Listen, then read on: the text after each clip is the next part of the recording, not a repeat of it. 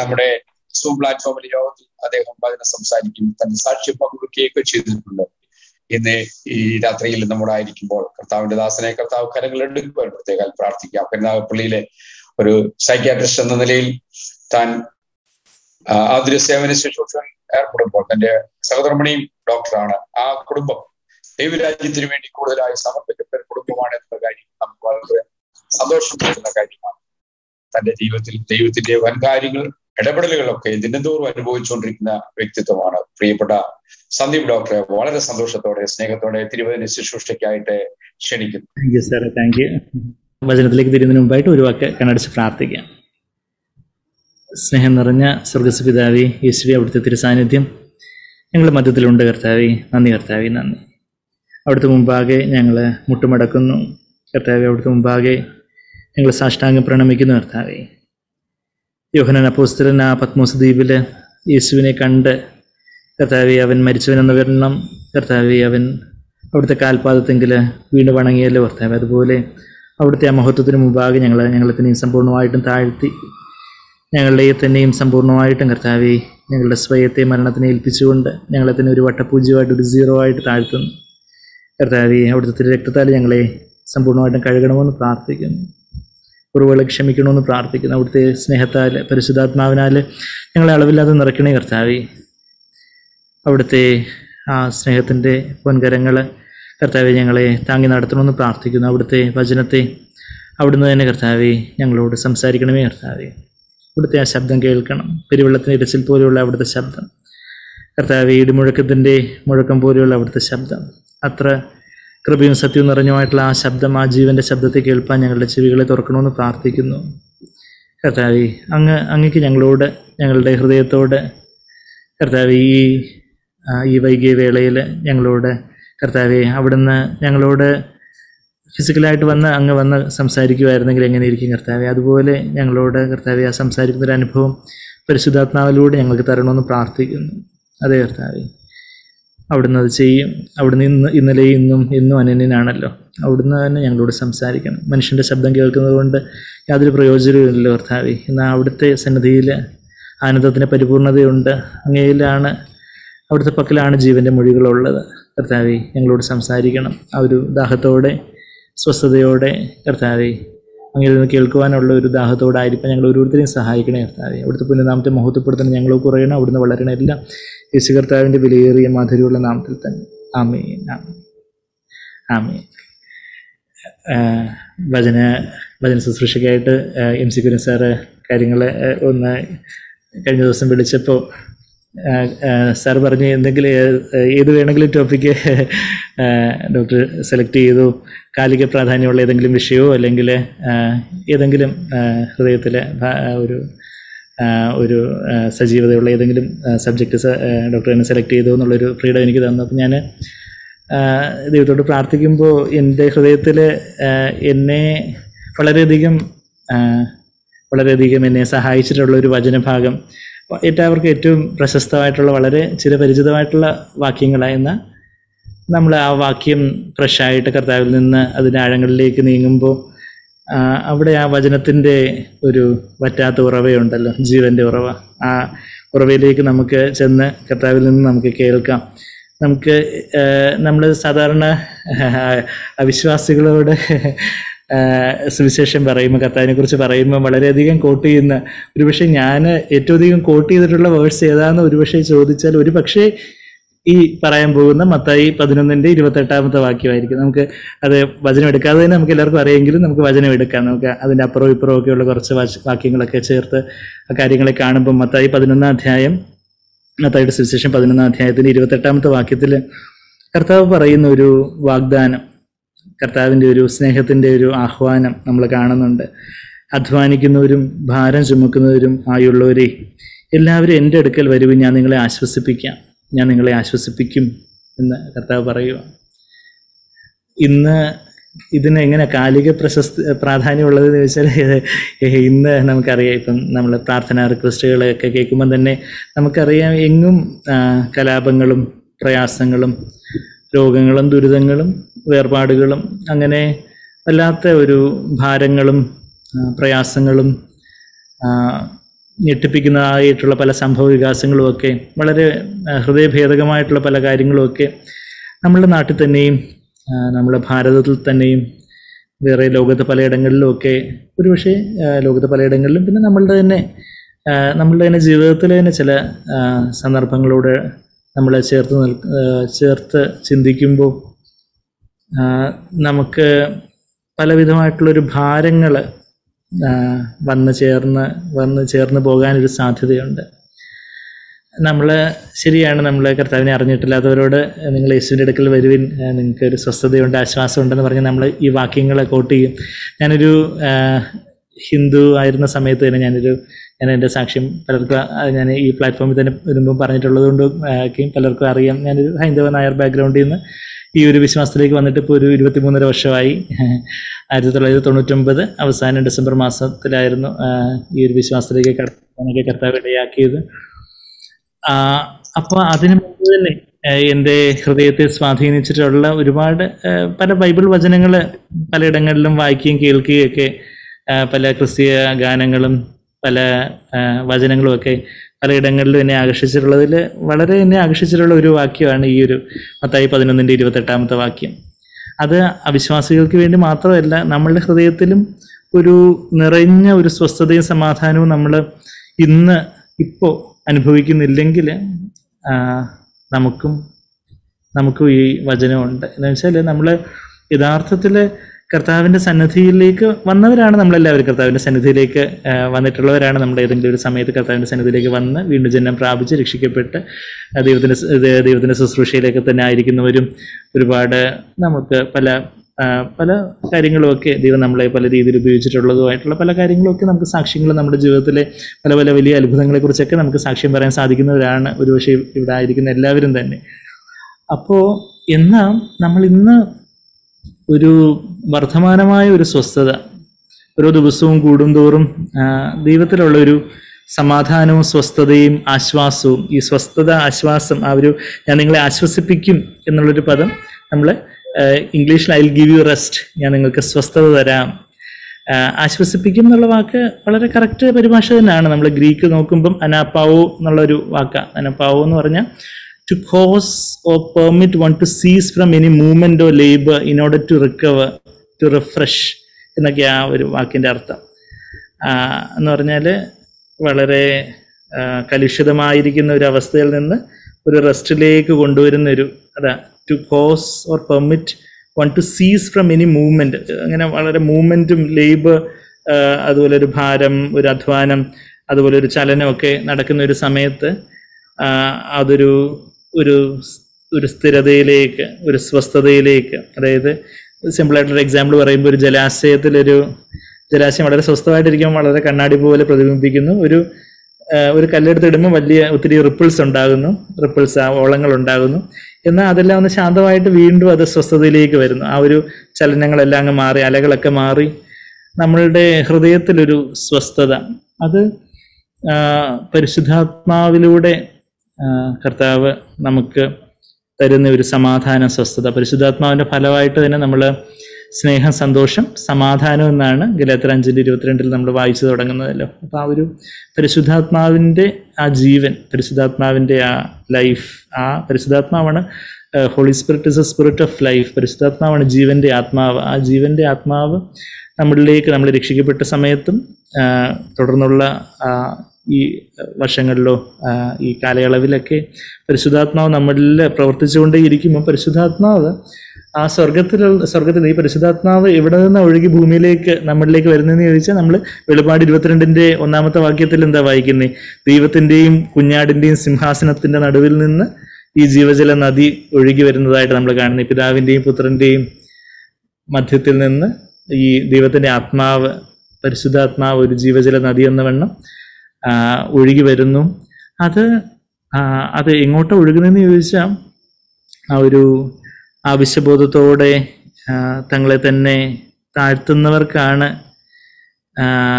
ഈ ഒരു പരിശുദ്ധാത്മാവിൻ്റെ ഒരു കൃപ ലഭിക്കുന്നതെന്ന് പറഞ്ഞാൽ, അങ്ങനെ എവിടെ പറഞ്ഞിട്ടുള്ളതെന്ന് ചോദിച്ചാൽ അതിൻ്റെ തൊട്ട് മുമ്പുള്ള വാക്യങ്ങൾ നമ്മൾ വായിക്കുവാണെങ്കിൽ കർത്താവ് എന്താ പറഞ്ഞു വരുന്നതെന്ന് ചോദിച്ചാൽ, അവിടെ ആ മത്തായി 11 അധ്യായത്തില് കർത്താവ് വളരെ ഭാരത്തോടെ പല നഗരങ്ങളെ ശാസിക്കുന്നതും വോട്ട് യു അയ്യോ നിങ്ങൾക്ക് കഷ്ടം. 21-ാമത്തെ വാക്യമൊക്കെ വായിക്കുവാണെങ്കിൽ മത്തായി 11:21 ബെത്സേദേ നിനക്ക് ഹാ കഷ്ടം, ഖൊറാസിൻ നിനക്ക് ഹാ കഷ്ടം, കഫർനഹൂമേ 23-ാമത്തെ വാക്യത്തിൽ കഫർനഹൂമിനെ കുറിച്ച് ഒരുപാട് അത്ഭുതങ്ങളും ദൈവത്തിന്റെ പ്രവൃത്തികളൊക്കെ അവിടെ നടന്നിട്ടും അവര് ഹൃദയം കഠിനപ്പെടുത്തി, അവർ മാനസാന്തരപ്പെടാതെ അവർ റിപ്പൻറ്റ് ചെയ്തില്ല എന്നുള്ളൊരു കാര്യമാണ് അതിൽ 20-ാമത്തെ വാക്യത്തിൽ. പിന്നെ യേശു, അതായത് 20-ാമത്തെ വാക്യം മത്തായി 11:20 വാക്യത്തിൽ, പിന്നെ യേശു തന്റെ വീര്യപ്രവൃത്തികൾ മിക്കതും നടന്ന പട്ടണങ്ങൾ മാനസാന്തരപ്പെടായികയാൽ. അപ്പോൾ ഈ അത്ഭുതങ്ങളൊക്കെ ദൈവം എന്തിനാ ചെയ്തതെന്ന് ചോദിച്ചാൽ ആൾക്കാർ മാനസാന്തരപ്പെടണം. അത്ഭുതങ്ങളൊക്കെ ചെയ്ത് എന്തെങ്കിലും ഒരു ഷോ ഓഫ് കാണിക്കാൻ വേണ്ടി കർത്താവ് എന്തെങ്കിലും അങ്ങ് ചെയ്തതല്ല, മറിച്ച് ജനങ്ങൾ ദൈവത്തിലേക്ക് തിരിഞ്ഞു വരണം. മാനസാന്തരപ്പെടുക എന്ന് പറഞ്ഞാൽ മാനസാന്തരം, റിപ്പൻറ്റ്. മെറ്റനയോ എന്ന് പറഞ്ഞൊരു ഗ്രീക്ക് പദവും അവിടെ ഉപയോഗിച്ചിരിക്കുന്നത്. റിപ്പൻറ്റ് എന്നുള്ള വാക്ക് മാനസാന്തരപ്പെടുക എന്ന മലയാളത്തിലും റിപ്പൻറ്റ് എന്ന് ഇംഗ്ലീഷിലൊക്കെ ട്രാൻസ്ലേറ്റ് ചെയ്തിരിക്കുന്ന ആ ഗ്രീക്ക് പദം മെറ്റനയോ എന്ന് പറഞ്ഞാൽ, മെറ്റ എന്ന് പറഞ്ഞ ഒരു പ്രൊപ്പസിഷനാണ്. വിത്ത്, ആഫ്റ്റർ, ബിഹൈൻഡ് എന്നൊക്കെ ട്രാൻസ്ലേറ്റ് ചെയ്യാവുന്നൊരു പദമാണ്. നയോ എന്ന് പറഞ്ഞാൽ to perceive with the mind, to understand, to pond, മനസ്സിലാക്കുക, ചിന്തിക്കുക. ഇപ്പം മെറ്റ നയോ എന്ന് പറഞ്ഞാൽ to think differently, to change once mind. നമ്മൾ സ്വാഭാവികമായിട്ട് ലോകത്തിൻ്റെതായ ഒരു ചിന്താധാരയിലാണ് നമ്മൾ പോയിക്കൊണ്ടിരിക്കുന്നത്. ലോകം എന്താണെന്ന് ചോദിച്ചാൽ അത് കൺമോഹം, ജഡമോഹം, ജീവനത്തിൻ്റെ പ്രതാപമാണെന്ന് 1 യോഹന്നാൻ 2:16 നമുക്ക് എല്ലാവർക്കും അറിയാം. കൺമോഹം, കാണുന്നതെല്ലാം വേണം, പണം കൊണ്ട് വാങ്ങിക്കാൻ പറ്റുന്ന കാര്യങ്ങളെ കൺമോഹം. ജഡമോഹം, ജഡികമായ ലൈംഗികതയാവട്ടെ, ഭക്ഷണപ്രിയമാവട്ടെ, ഉറക്കത്തിൻ്റെ കാര്യമാവട്ടെ, ദൈവം വെച്ചിരിക്കുന്ന വൃത്തത്തിൽ നിന്ന് പുറത്തുപോയി ആ ഒരു ലൈംഗികതയാവട്ടെ, ഭക്ഷണത്തിൻ്റെ കാര്യമാവട്ടെ, ഉറക്കത്തിൻ്റെ കാര്യമാവട്ടെ, അതൊക്കെ ദൈവം വെച്ചിരിക്കുന്ന വൃത്തത്തിന് വെളിയിലോട്ട് പോകുന്ന ആ ഒരു ജഡമോഹം. പിന്നെന്താ? കൺമോഹം, ജഡമോഹം, ജീവനത്തിൻ്റെ പ്രതാപം. അമ്പട ഞാൻ, അല്ലെങ്കിൽ അയ്യോ പാവം ഞാൻ, എന്നെ എല്ലാവരും എന്ത് പറയും, എന്നെക്കുറിച്ച് അവരെന്ത് പറയും, എന്നെക്കുറിച്ച് എൻ്റെ കാര്യം എന്താവും, ഞാൻ ഉള്ള ആ ഒരു ഈഗോ, എൻ്റെ കാര്യം, എൻ്റെ ആ ഒരു സെൽഫ് സീക്കിങ്, അതാണ് ലോകം. അപ്പം ഞാനീ പറഞ്ഞു വരുന്നത് വെച്ചാൽ, ഈ യേശു ആരെയാണ് ഇങ്ങോട്ട് വിളിക്കുന്നത്, എന്തിനാ കർത്താവ് ഈ ആശ്വസിപ്പിക്കാൻ വിളിക്കുന്നത് എന്നുള്ളൊരു കാര്യം, നമ്മുടെ ജീവിതത്തിൽ ഒരു സ്വസ്ഥത തരുന്നതിനെക്കുറിച്ചും സ്വസ്ഥത കണ്ടെത്തുന്നതിനെക്കുറിച്ചും ഒക്കെ കർത്താവ് പറഞ്ഞ ആ വാക്യങ്ങൾ നമ്മൾ ചിന്തിച്ച് വരിക. മത്തായി 11:28 നമ്മൾ വരുന്നതിന് തൊട്ട് മുമ്പായിട്ട് അതിൻ്റെ 20 മുതലുള്ള വാക്യങ്ങൾ നമ്മൾ നോക്കുമ്പം അവിടെ കർത്താവ് ഏതൊരു കോണ്ടെക്സ്റ്റിലാണ്, ഏതൊരു സന്ദർഭത്തിൽ ഇത് പറഞ്ഞെന്ന് ചോദിക്കുമ്പോൾ, ദൈവം ഒരുപാട് അത്ഭുത പ്രവൃത്തികൾ പുത്രനിലൂടെ, യേശുവിലൂടെ ചെയ്തെടുത്തു. പലയിടങ്ങളിലും പല ഇസ്രായേൽ പട്ടണങ്ങളിൽ പല അത്ഭുതങ്ങളൊക്കെ ചെയ്തപ്പം ദൈവത്തിൻ്റെ ആഗ്രഹം ആൾക്കാർ മെറ്റനയോ അവരെ തിരിഞ്ഞിഞ്ഞ് വരണം. അവർ ഈ കൺമോഹം, ജഡമോഹം, ജീവനത്തിൻ്റെ പ്രതാപമാകുന്ന ലോകത്തിൻ്റെതായ ഒരു ഡയറക്ഷനിൽ, അല്ലെങ്കിൽ അവരുടെ സ്വയത്തിൻ്റെതായ ഒരു ഡയറക്ഷനിൽ, അല്ലെങ്കിൽ സാത്താൻ ഈ ലോക വ്യവസ്ഥയെ നിയന്ത്രിക്കുന്ന ഒരു ഡയറക്ഷനിൽ പോയിക്കൊണ്ടിരിക്കുക. മാനസാന്തരപ്പെട്ടതിന് ശേഷവും നമ്മളുടെ ജീവിതത്തിലും പലപ്പോഴും മാനസാന്തരപ്പെടുക എന്ന് പറഞ്ഞാൽ അതൊരു തുടർമാനമായിട്ടുള്ളൊരു പ്രോസസ്സാണ്. ഒരിക്കലും ഒരു വിശ്വാസിയായിട്ടുള്ളൊരു സഹോദരൻ തന്നെ എൻ്റെ അടുത്ത് ചോദിച്ചു, നിങ്ങളൊക്കെ ഇപ്പോഴും ഈ വിശ്വാസികളോട് മാനസാന്തരപ്പെടുക എന്ന് പറയുന്നത് എന്താ? നമ്മൾ രക്ഷിക്കപ്പെടുമ്പോൾ തന്നെ മാനസാന്തരപ്പെട്ട് കഴിഞ്ഞല്ലോ, പിന്നെ എന്തോത്തിന് പിന്നെയും റിപ്പൻറ്റ് എന്നൊക്കെ നിങ്ങളുടെ ഓരോ മെസ്സേജിലൊക്കെ കാണുന്നേ എന്ന് ചോദിച്ചപ്പോൾ ഞാൻ പറഞ്ഞു, വെളിപാട് 2-3 അധ്യായങ്ങൾ സ്വരം വായിച്ചിട്ടില്ലേ? വെളിപാട് 2-3 അധ്യായങ്ങൾ നോക്കുവാണെങ്കിൽ അവിടെ സഭകളോടുള്ള ദൂത, അതും സഭകളുടെ മൂപ്പന്മാരോടുള്ള ദൂത. സഭകളുടെ മൂപ്പന്മാരോട് അവിടെ 7 സഭകളോട്, അതിൽ 5 സഭകളും പിന്മാറ്റാവസ്ഥയിലായിരുന്നു. ആ 5 സഭകളോട് 7 തവണ, 2 സഭകളോട് 2 തവണ പറയേണ്ടി വന്നു, 2 തവണ റിപ്പൻറ്റ് എന്നുള്ള വാക്ക് ഉപയോഗിക്കേണ്ടി വന്നു. ആ 7 സഭകളോട് ഉള്ള ദൂതിൽ അതിൽ 2 സഭകളോട് റിപ്പൻറ്റ് ചെയ്യണമെന്ന് പറയേണ്ട കാര്യമില്ലായിരുന്നു. അവർ ഓൾറെഡി ആ ഒരു റിപ്പൻറ്റൻസിന് സ്പിരിറ്റിൽ എപ്പോഴും തങ്ങളെ തന്നെ കാത്തു സൂക്ഷിക്കുന്നതായിരുന്നു, സ്മിർന സഭയും ഫിലാഡൽഫിയ സഭയും. എന്നാൽ ബാക്കി 5 സഭകളോടും റിപ്പൻറ്റ്, മാനസാന്തരപ്പെടുക എന്ന് അവിടെ സാധാരണ വിശ്വാസികളോടല്ല, സഭയുടെ മൂപ്പനായിട്ടുള്ള വർഷങ്ങളുടെ പ്രവർത്തന പാരമ്പര്യമുള്ള ശുശ്രൂഷ മേഖലയിൽ വളരെ പേരെടുത്ത ആൾക്കാരൊക്കെയാണ്. സാർഡിസിലെ മൂപ്പനെ കുറിച്ച് പറയുന്നത്, നിനക്ക് പേരുണ്ട് എന്നാൽ നിനക്ക് ജീവനില്ല, നീ നിൽക്കുമേ ജീവിച്ചിരിക്കില്ല എന്നുള്ള സ്റ്റേറ്റില്ല. വെളിപാട് 3-ാം അധ്യായത്തിന് ആദ്യത്തെ 8 വാക്യങ്ങൾ വായിക്കുമ്പോൾ നമുക്കതറിയാം. സാർഡിസ് സഭയുടെ കാര്യമൊക്കെ പറയുമ്പോൾ അങ്ങനെ ലവോദിക്യ സഭ അങ്ങനെയൊക്കെയുള്ള ആ ഒരു അവസ്ഥകളൊക്കെ നമ്മളവിടെ വായിക്കുമ്പോൾ, അപ്പോൾ നമ്മളുടെ ജീവിതത്തിലും കർത്താവ് ആഗ്രഹിക്കുന്നത് എന്താ? അപ്പം ഞങ്ങളൊക്കെ മാനസാന്തരപ്പെട്ടവരല്ലേ, നമുക്ക് ഇനിയും മാനസാന്തരപ്പെടുക എന്നൊക്കെ പറയുന്നത് അത് അവിശ്വാസികളോട് പറയേണ്ട കാര്യമല്ലേ? അല്ല, നമ്മളുടെ ജീവിതത്തിലും യഥാർത്ഥത്തിൽ മാനസാന്തരവും നമ്മെ തന്നെ ദൈവമുമ്പാകെ താഴ്ത്തി നമ്മളുടെ ജീവിതത്തിലെ പല കാര്യങ്ങളിലും ഒരു റെസ്റ്റോറേഷൻ, ഒരു കാര്യങ്ങൾ, അതിൻ്റെ ഒരു യഥാസ്ഥിതിയിലേക്ക് വരേണ്ടതായിട്ടുള്ള പല കാര്യങ്ങളും അത് ചെയ്യേണ്ടതായിട്ടൊരു കാര്യം നമ്മളുടെ വിശ്വാസികളുടെ, ദൈവമക്കളുടെ ജീവിതത്തിൽ തന്നെ ഒരു തുടങ്ങേണ്ട കാര്യമാണ്. നമ്മളുടെ ജീവിതത്തിലെ ഒരു മാനസാന്തരം കണ്ടാണ് യഥാർത്ഥത്തിൽ നമ്മളുടെ വാക്കുകളിലൂടെ സുവിശേഷം ബാക്കിയുള്ളവരിലേക്ക് ചെല്ലുമ്പോൾ അവരും ഒരു മാനസാന്തരത്തിലേക്ക് നാളെ നമുക്ക് അവരെ കൊണ്ടുവരാൻ സാധിക്കുള്ളൂ. അപ്പം ഞാൻ പറഞ്ഞു വരുന്നത് വെച്ചാൽ, ഈ മത്തായി 11:20 കർത്താവ് പറഞ്ഞു വരുന്നത് എന്താണെന്ന് ചോദിച്ചാൽ, ഈ ഇത്ര അത്ഭുതങ്ങൾ പല നഗരങ്ങളിൽ ചെയ്ത് നമ്മുടെ ജീവിതത്തിൽ നമുക്കറിയാം എത്രയോ അത്ഭുതങ്ങൾ.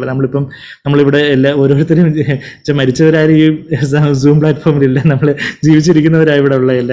നമ്മൾ ഈ കോവിഡാനന്തര യുഗത്തിൽ ജീവിച്ചിരിക്കുന്നതെന്ന് പറഞ്ഞാൽ തന്നെ അതൊരു വലിയ അത്യത്ഭുതമാണെന്നുള്ള കാര്യം നമ്മളിപ്പോൾ ഒരു 2-3 വർഷം പിറകോട്ട് ചിന്തിച്ചാൽ നമുക്ക് മനസ്സിലാവും. എത്രമാത്രം ഭീതിതമായ ഒരു സാഹചര്യങ്ങളിലൂടെയൊക്കെ ദൈവം ലോകത്തെ തന്നെ കടത്തിവിട്ട ആ ഒരു കാര്യങ്ങളൊക്കെ നമ്മൾ ഓർത്ത് നോക്കുമ്പം, പലപ്പോഴും പല പേഷ്യൻസൊക്കെ കൺസൾട്ടേഷന് വരുമ്പോൾ ഇങ്ങനെ ചിലപ്പോൾ ചിലരുടെ ആ ഓൺസെറ്റ് ഓഫ് സിംറ്റംസ് എപ്പോഴാണ് ഇതെല്ലാം തുടങ്ങിയെന്ന് ചോദിക്കും. ഡോക്ടറെ ആ ലോക്ക്ഡൗൺ തുടങ്ങിയല്ലോ, അപ്പോൾ അവരിങ്ങനെ 2020 ഫെബ്രുവരി മാർച്ച് എന്നൊക്കെ പറയുമ്പോൾ പെട്ടെന്ന് നമ്മൾ അങ്ങനെയൊക്കെയുള്ള കാലഘട്ടം ഈ അടുത്ത് ഇന്നും ആരോ പറഞ്ഞെന്ന് തോന്നുന്നു, ഡോക്ടറെ അങ്ങനെ ആ ഒരു സമയത്താണ് ഇതിങ്ങനെയൊക്കെ ഓരോ കാര്യങ്ങളൊക്കെ എസ്പെഷ്യലി സ്റ്റുഡൻസ് കൗൺസിലിങ്ങിനായിട്ട് വരും, പല ഉദ്യോഗസ്ഥർ വലിയവരൊക്കെ ആകുമ്പോഴും.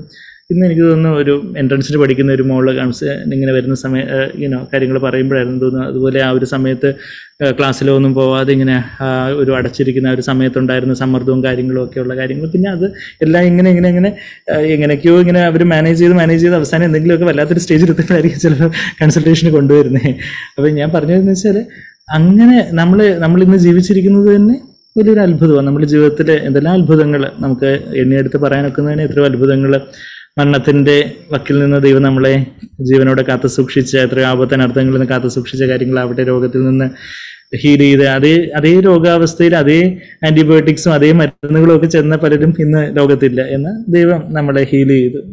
ചിലപ്പോൾ നമ്മൾ മരുന്നിനും ഡോക്ടർമാർക്കും ഒക്കെ ഗ്ലോറി കൊടുക്കും, പക്ഷെ അങ്ങനെയല്ല. ഞാനൊരു ഡോക്ടറാണെങ്കിൽ പോലും ഞാൻ ഏതൊരു പേഷ്യൻ്റ് വന്ന് നന്ദി പറയുമ്പോൾ ഞാൻ പറയും, ദൈവം സുഖമാക്കി, കർത്താവ് സുഖമാക്കി, പ്രൈസ് ദി ലോർഡ്, കർത്താവിന് സ്തോത്രം.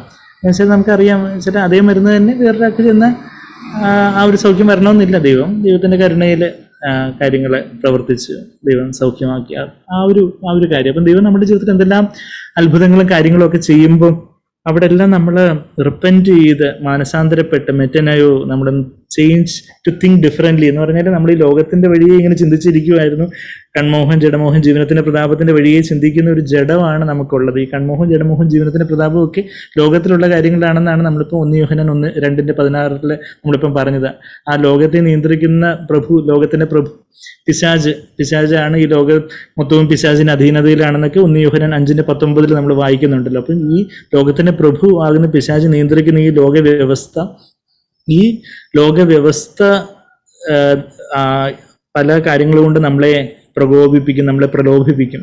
അത് നമ്മളുടെ ജഡത്തിലുള്ള പല മോഹങ്ങളുണ്ട്. നമ്മുടെ ജഡത്തിലുള്ള മോഹങ്ങളാൽ നമ്മൾ വശീകരിക്കപ്പെട്ടു പോകുമ്പോഴാണ് പാപം ഗർഭം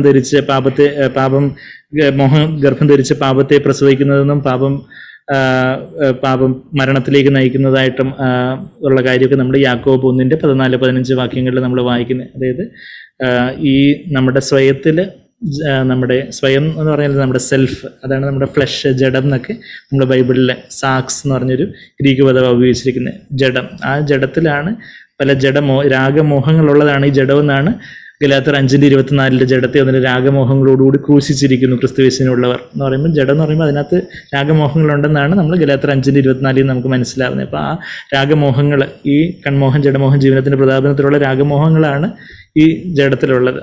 ആ കൺമോഹത്തിലേക്കും ജഡമോഹത്തിലേക്കും ജീവനത്തിൻ്റെ പ്രതാപമാകുന്ന മോഹത്തിലേക്കും ഒക്കെ നമ്മളെ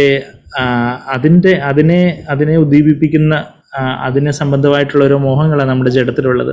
അപ്പം അതിലേക്ക് നമ്മളെ ഈ ലോകത്തിൻ്റെതായ പല കാര്യങ്ങളിലൂടെ നമ്മുടെ ഈ ജഡത്തിലുള്ള മോഹങ്ങളെ മോഹങ്ങളെന്ന് ഗർഭം ധരിക്കുവാൻ തക്കവണ്ണം പിശാചിൻ്റെ തീയമ്പുകളെ കുറിച്ചൊക്കെ എനിക്ക് തോന്നുന്നു കഴിഞ്ഞ പ്രാവശ്യം ഞാൻ സംസാരിച്ചിട്ട് ആ പിശാചിൻ്റെ തീയമ്പുകൾ, മോഹം ഗർഭം ധരിച്ച് പാപം പ്രസവിക്കുന്ന കാര്യമൊക്കെ അന്ന് നമ്മൾ ചിന്തിക്കാനിടയായെന്ന് അതിൻ്റെ ഓർമ്മ. അപ്പം അങ്ങനെ ആ പാപത്തിലേക്ക് നമ്മളെ വീഴ്ത്തി വീണ്ടും നമ്മൾ വിശ്വാസികൾ എന്നുള്ളൊരു പേരിൽ ഇരിക്കുമ്പം തന്നെ വീണ്ടും ആത്മീയമായ മരണം ജഡത്തെ അനുസരിച്ച് ജീവിക്കുന്നുവെങ്കിൽ നീ മരിക്കും നിശ്ചയമെന്നാണ് എവിടെ പറഞ്ഞിരിക്കുന്നത്? നമ്മുടെ റോമർ 8:13. അതായത് ആദാമിനോട് ഈ കനി തിന്നുന്ന നാളിൽ നീ മരിക്കും നിശ്ചയം എന്ന് പറഞ്ഞതുപോലെ തന്നെ നമ്മളെ ഒരു വാക്ക് റോമർ 8:13 വായിക്കുന്ന ജഡത്തെ അനുസരിച്ച് നമ്മൾ ജീവിക്കുകയാണെങ്കിൽ, അത് വിശ്വാസികളോട് റോമിലുള്ള വിശ്വാസികളോട് പൗലോസ് പരിശുദ്ധാത്മാവിനെ എഴുതുന്നേ, ജഡത്തെ അനുസരിച്ച് നീ ജീവിക്കുകയാണെങ്കിൽ നിനക്ക് ആത്മീയ മരണം ഉണ്ടാവും. നീ ആ ആത്മീയ മരണത്തിൽ തന്നെ അങ്ങ് തുടർന്ന് പോയാൽ അത് വളരെ ഒരു അപകടകരമായ ഒരു സിറ്റുവേഷനിലേക്ക് പോകാം, നിന്റെ രക്ഷകനെ നഷ്ടപ്പെടുന്ന ഒരു സിറ്റുവേഷനിലേക്ക് പോകാം. അപ്പോൾ അതുകൊണ്ട് നീ ആത്മാവിനെ അനുസരിച്ച് ആത്മാവിനാൽ ജഡത്തിനും പ്രവർത്തികളെ മരിപ്പിക്കുന്നുവെങ്കിൽ നീ ജീവിക്കും എന്നാണ് നമ്മളവിടെ റോമർ 8:13 വായിക്കുന്നത്. അപ്പം ഞാൻ പറഞ്ഞു വരുന്നത് വെച്ചാൽ അതാണ് മാനസാന്തരം. അതായത് എന്താ മാനസാന്തരം എന്ന് പറഞ്ഞാൽ, ഞാൻ ഈ ജഡത്തിനനുസരിച്ചുള്ള ഒരു പോക്ക് വിശ്വാസികളായി തീർന്നതിന് ശേഷം നമുക്ക് ഈ ജഡമുണ്ട്. ഈ ജഡം ഈ ലോകത്തിൻ്റെതായ ഒരു പോക്കിനനുസരിച്ച് അങ്ങ് പോകാനൊരു സാധ്യതയുണ്ട്. എന്നാൽ അവിടെ കർത്താവ് നമ്മളെക്കുറിച്ച് ആഗ്രഹിക്കുന്നത് എന്താ? ടു തിങ്ക് ഡിഫറൻ്റ്ലി, റിപ്പൻറ്റ് ചെയ്ത് ഓരോ ദിവസവും ഈ ജഡത്തിലുള്ള പല കാര്യങ്ങളും പൊങ്ങി വരുമ്പോൾ, കൺമോഹവും ജഡമോഹവും ജീവനത്തിന് പ്രതാപമാകുന്ന കാര്യങ്ങൾ നമ്മുടെ ജീവിതത്തിൽ ചില കോപങ്ങളാവട്ടെ, മോഹങ്ങളാവട്ടെ, അസൂയാകട്ടെ, കയ്പാകട്ടെ, വിരോധമാകട്ടെ, ചിലരോട് നമുക്ക് ക്ഷമിക്കാൻ പറ്റുന്നില്ല, ചിലരോട് നമുക്ക് ദേഷ്യം വരുന്നു. ദേഷ്യം അങ്ങ് നമ്മളുടെ കൺട്രോൾ വിട്ടുപോയി നമ്മൾ പലരും മുറിപ്പെടുത്തുന്ന രീതിയിലുള്ള സംസാരം ചിലപ്പം വീട്ടിൽ തന്നെ ആയിരിക്കും, ചിലപ്പോൾ ഓഫീസിൽ ജോലി സ്ഥലത്തായിരിക്കും, അയൽവക്കത്തുകാരോടായിരിക്കും. ചിലരോട് അങ്ങ് ഒത്തുപോകാൻ ഒക്കുന്നില്ല, നമുക്ക് വല്ലാത്ത അസ്വസ്ഥത, സമാധാനമില്ല, അങ്ങ് ആകുല ചിന്തകൾ, അതുപോലെയൊക്കെയുള്ള പല കാര്യങ്ങൾ വന്ന് നമ്മൾ ശരിയാണ് രക്ഷിക്കപ്പെട്ടു, മാനസാന്തരപ്പെട്ടു, നമ്മൾ വീണ്ടും ജന്മം പ്രാപിച്ചു, ഒരുപക്ഷെ പരിശുദ്ധാത്മാവിൻ്റെ നിറവിൻ്റെ അനുഭവങ്ങളോ പല ആത്മീയ അനുഭവങ്ങളോ കാര്യങ്ങളോ ഒക്കെ നമുക്ക് എണ്ണി പറയാൻ കാണും. എന്നാൽ ഇന്ന് പല കാര്യങ്ങളൊക്കെ നമുക്ക് ഒത്തിരി പാരമ്പര്യവും കാര്യങ്ങളൊക്കെ ഉണ്ടായിരിക്കുമ്പം തന്നെ ഒരു അസ്വസ്ഥതയും കലുഷതയും ഒരു കൺഫ്യൂഷനും ഒരു സ്വസ്ഥതയില്ലാത്തൊരു ഒരവസ്ഥയിലേക്ക് നമ്മൾ വരാം. അപ്പം നമുക്കിവിടെ മത്തായി 11:28 നമ്മൾ വരുമ്പോൾ അതിന് തൊട്ട് മുമ്പ് 20-ാമത്തെ വാക്യത്തിൽ കർത്താവ് ആഗ്രഹിച്ചിരുന്ന നമ്മുടെ ജീവിതത്തിലെ ഓരോ ചെറുതും വലുതുമായിട്ടുള്ള അത്ഭുതങ്ങൾ നമ്മൾ കാണുന്നു, കേൾക്കുന്നു, ഇതെല്ലാം അത്ഭുതമാണ്. നമ്മൾ മെഡിക്കൽ സയൻസ് പഠിക്കാതെ തന്നെ ഓരോരുത്തർക്കും മനസ്സിലാവും അത് എത്ര വലിയ അത്ഭുതമാണ്. നമുക്ക് ശ്വാസം എടുത്ത് വിടാൻ പറ്റുന്നു. അത് ഇപ്പോൾ ഒരു ചെറിയൊരു ശ്വാസം മുട്ടൽ വരുമ്പോഴാണ് ശ്വാസം എടുത്ത് വിടുന്നത് തന്നെ എത്ര വലിയൊരു അത്ഭുതമാണെന്നുള്ളൊരു കാര്യം നമുക്ക് മനസ്സിലാകുന്നത്. നമ്മുടെ ഹൃദയം ഇങ്ങനെ ഇടിച്ചുകൊണ്ടിരിക്കുന്നത് എത്ര വലിയൊരു അത്ഭുതമാണ്. നമുക്ക് നമ്മുടെ ജീവിതത്തിൽ ഓരോ കാര്യങ്ങൾ നമുക്ക് നടക്കാനൊക്കുന്നു, ഓടാനൊക്കുന്നു, അല്ലെങ്കിൽ നമുക്ക് ഇപ്പോൾ കൈയൊന്ന് മടക്കുന്നു, നമ്മളൊന്ന് കണ്ണൊന്ന് ചിമ്മുന്നു, നമുക്ക് ചിന്തിക്കാനൊക്കുന്നു, നമുക്ക് കേൾക്കാനൊക്കുന്നു, മനസ്സിലാക്കാനൊക്കുന്നു, അതെല്ലാം അത്ഭുതമാണ്. എന്തെല്ലാം അത്ഭുതങ്ങളും ദൈവം അത്ഭുതപ്പെടുത്തുന്ന അത്ഭുതങ്ങളും എല്ലാം ദൈവം നമ്മുടെ ജീവിതത്തിൽ ചെയ്തിട്ടുണ്ട്. അതെല്ലാം കർത്താവ് ആഗ്രഹിക്കുന്ന അവിടെയെല്ലാം നമ്മൾ മാനസാന്തരപ്പെട്ട് വരണമെന്നായിരുന്നു. എന്നാൽ കർത്താവ് മാനസാന്തരപ്പെടാത്ത ജനങ്ങളെക്കുറിച്ചുള്ള വലിയൊരു ഭാരം, അയ്യോ നിനക്ക് ആ കഷ്ടം, അത് 21, 22, 23, 24 വാക്യങ്ങളിൽ കർത്താവ് മത്തായി 11 ആ വാക്യങ്ങളിൽ നമ്മൾ വായിക്കുന്നത് എന്നാൽ ന്യായവിധി ദിവസത്തിൽ 24-ാമത്തെ വാക്യം മത്തായി 11:24 സൊദോമ്യരുടെ നാടിനെ സഹിക്കാവുന്നതാകും. ന്യായവിധി ദിവസത്തിൽ നിന്നേക്കാൾ സൊദോമ്യരുടെ നാടിനെ സഹിക്കാവുന്നതാകും. സൊദോമിലുള്ള ഗൊമോറയിലുള്ള ആൾക്കാർക്ക് എത്ര വലിയൊരു ന്യായവിധിയാണ് വന്ന് ഭവിച്ചതെന്നൊക്കെ നമ്മൾ ഉൽപ്പത്തി പുസ്തകത്തിൽ കാണുന്നുണ്ടല്ലോ. എന്നാൽ അവരെക്കാളും വലിയൊരു ന്യായവിധിയെക്കുറിച്ചൊക്കെ കർത്താവ് വാൺ ചെയ്തിട്ട് പറയൂ. ആ സമയത്ത് തന്നെ യേശു പറഞ്ഞതെന്ന് പരിശുദ്ധാത്മാവ് വ്യക്തമായിട്ട് ആ സമയത്ത് തന്നെ ഇതെല്ലാം പറയുന്നതിൻ്റെ ആ സമയത്ത് തന്നെ കർത്താവ് ഇങ്ങനെയും പറഞ്ഞു, പിതാവേ, സ്വർഗത്തിലും ഭൂമിക്കും കർത്താവായുള്ളവേ, നീ ഇത് ജ്ഞാനികൾക്കും വിവേകികൾക്കും മറച്ച് ശിശുക്കൾക്ക് വെളിപ്പെടുത്തിയത് കൊണ്ട് ഞാൻ നിന്നെ വാഴ്ത്തുന്നു. ഇത്രയും വലിയ കാര്യങ്ങൾ, ഇത്രയും വലിയ അത്ഭുതങ്ങളൊക്കെ ചെയ്തിട്ടും ഇവർക്ക് കാര്യങ്ങളൊന്നും കത്തുന്നില്ല, ഇവർ മാനസാന്തരപ്പെട്ട് വരുന്നില്ല, ഇവർക്ക് ഒന്നും മനസ്സിലാവുന്നില്ല, ഇവർ വലിയ ജ്ഞാനികളും വിവേകികളും ഒക്കെയാ. എന്നാൽ കർത്താവ് പറയുമോ, ഇതെന്താ ഇത്രയും വലിയ കാര്യങ്ങൾ ജീവിതത്തിൽ നടന്നിട്ടും നമുക്ക് യഥാർത്ഥത്തിലുള്ളൊരു മാനസാന്തരവും സ്വസ്ഥതയും ആശ്വാസത്തിലേക്ക് നമ്മൾ വരാത്തതെന്ന് ചോദിച്ചാൽ, ഇത് ദൈവികമായ എല്ലാ സത്യങ്ങളും ഇതെന്ന് പറയും, ഇതും എല്ലാ ദൈവിക സത്യങ്ങളും ഇതുൾപ്പെടുന്ന എല്ലാ ദൈവിക സത്യങ്ങളും അത് കർത്താവിൻ്റെ ഒരു പൊതുവായിട്ടുള്ളൊരു പ്രമാണം കർത്താവ് അങ്ങ് പറയുക, ജ്ഞാനികൾക്കും വിവേകികൾക്കും ഒക്കെ മറിച്ച് ശിശുക്കൾക്കായത് വെളിപ്പെടുത്തുന്നത്. അപ്പം ഞാൻ മുമ്പേ എന്ന് പറഞ്ഞു ഈ പരിശുദ്ധാത്മാവിൻ്റെ ജീവജല നദി താഴ്മയുള്ളവർക്കാ വരുന്നതെന്ന് ചോദിക്കുമ്പോൾ അതെവിടെ വചനത്തിൽ പറഞ്ഞിരിക്കുന്നതെന്ന് ചോദിച്ചാൽ അത് പലയിടങ്ങളിലും പറയുന്നുണ്ട്. ദൈവം താഴ്മയുള്ളവർക്ക് കൃപ നൽകുന്നു, നിഗളികളെ എതിർത്ത് നൽകുന്നുവെന്ന് യാക്കോബ് 4:6 1 പത്രോസ് 5:5 ഒക്കെ നമ്മൾ വായിക്കുന്ന നമുക്കറിയാം. അത് സദൃശവാക്യം 3-ാം അധ്യായത്തിൽ നിന്ന് കോട്ട് ചെയ്തുകൊണ്ട് പത്രോസും യാക്കോബും ഒക്കെ 1 പത്രോസ് 5:5 യാക്കോബ് 4:6 പറയുന്നത് എന്താ? നിഗളികളെ എതിർത്ത് നിൽക്കുന്നു, നിഗളികളെ എതിർത്ത് നിൽക്കുന്നു ദൈവം താഴ്മയുള്ളവർക്ക് കൃപ നൽകുന്നു. താഴ്മയുള്ളവർക്ക് കൃപ നൽകുന്നു. കൃപയുടെ ആത്മാവാണ് പരിശുദ്ധാത്മാവ്. പരിശുദ്ധാത്മാവിനെ കൃപയുടെ ആത്മാവെന്നാണ് എബ്രായർ 10:29 സഖരിയാവ് 12:10 ഒക്കെ വിളിച്ചിട്ടുള്ളത്. അപ്പോൾ ആ പരിശുദ്ധാത്മാവാണ് നമുക്ക് കൃപ തരുന്നത്. പരിശുദ്ധാത്മാവിലൂടെയാണ് ദൈവം നമുക്ക് കൃപ, പരിശുദ്ധാത്മാവിന്റെ ശക്തിയാണ് ആ കൃപ. ആ കൃപ നമുക്ക് പകരുന്ന പരിശുദ്ധാത്മാവിലൂടെ. അപ്പം ആർക്കാ ദൈവം കൃപ തരുന്നതെന്ന് ചോദിച്ചാൽ തങ്ങളെ തന്നെ ഒരു ശിശുവിനെ പോലെ താഴ്ത്തുന്നവർക്ക്, ജ്ഞാനികൾക്കും വിവേകികൾക്കും. അതായത് അതിൻ്റെ അർത്ഥം നമ്മൾ നമുക്ക് നമ്മളെല്ലാവരും കുറച്ച് ഇന്റലിജൻസ്, കുറച്ച് ഐക്യമൊക്കെ ദൈവം നമുക്ക് ഓരോരുത്തർക്കും തന്നിട്ടുള്ളത് കൊണ്ടാണ് നമുക്ക് ഇവിടെ ഈ സൂം പ്ലാറ്റ്ഫോമിൽ ഇരുന്ന് കേൾക്കാൻ തന്നെ പറ്റുന്നത്. അപ്പോൾ അപ്പം കർത്താവ് ഉദ്ദേശിക്കുന്നത് എന്താ? ജ്ഞാനികളും ഇപ്പം പൗലോസൊക്കെ എത്ര വലിയ ജ്ഞാനി ആയിരുന്നു എന്നാ ആ ശൗലായിരുന്ന പൗലോസായി മാറിയ ആ ശൗലിനെ ദൈവത്തിന് വല്ലാതെ അങ്ങ് ഉടയ്ക്കേണ്ടതായിട്ട് വന്നു. അവൻ്റെ ആ ജ്ഞാനത്തിലും വിവേകത്തിലും ഒക്കെയുള്ള ആശ്രയമൊക്കെ അങ്ങ് മാറ്റി അവനൊരു ശിശുവിനെ പോലെ അവൻ ആ ദമാസ്കസിലേക്കുള്ള പടിവാതിൽക്കൽ കുതിരപ്പുറത്തു നിന്ന് വീണപ്പോഴാണ് ദൈവത്തിൻ്റെ ഒരു ദർശനം ഉണ്ടായി. ഒരു വീഴ്ച, ഒരു ഉടയൽ. എല്ലാവരുടെയും മുമ്പാകെ നമ്മൾ പെട്ടെന്നൊന്ന് വീഴുവാണെങ്കിൽ ശരിക്കും പറഞ്ഞാൽ ഒരു നാണക്കേട്ടുള്ള കാര്യമല്ല. നമ്മൾ ആരെങ്കിലും കാണുന്നതിന് പോയി പെട്ടെന്ന് എഴുന്നേക്കും. ചില വീഴുന്നതെന്ന് പറഞ്ഞാൽ എന്തോ അതൊരു അഭിമാനിക്കുന്ന കാര്യമല്ല. അപ്പം നമ്മൾ അഥവാ എന്തെങ്കിലും ഒന്ന് തെന്നി ഒന്ന് തട്ടി ഒന്ന് വീണാലും ഒന്ന് വെച്ചാൽ നമ്മൾ പെട്ടെന്ന് തന്നെ അങ്ങ് എഴുന്നേക്കും വെച്ചാൽ.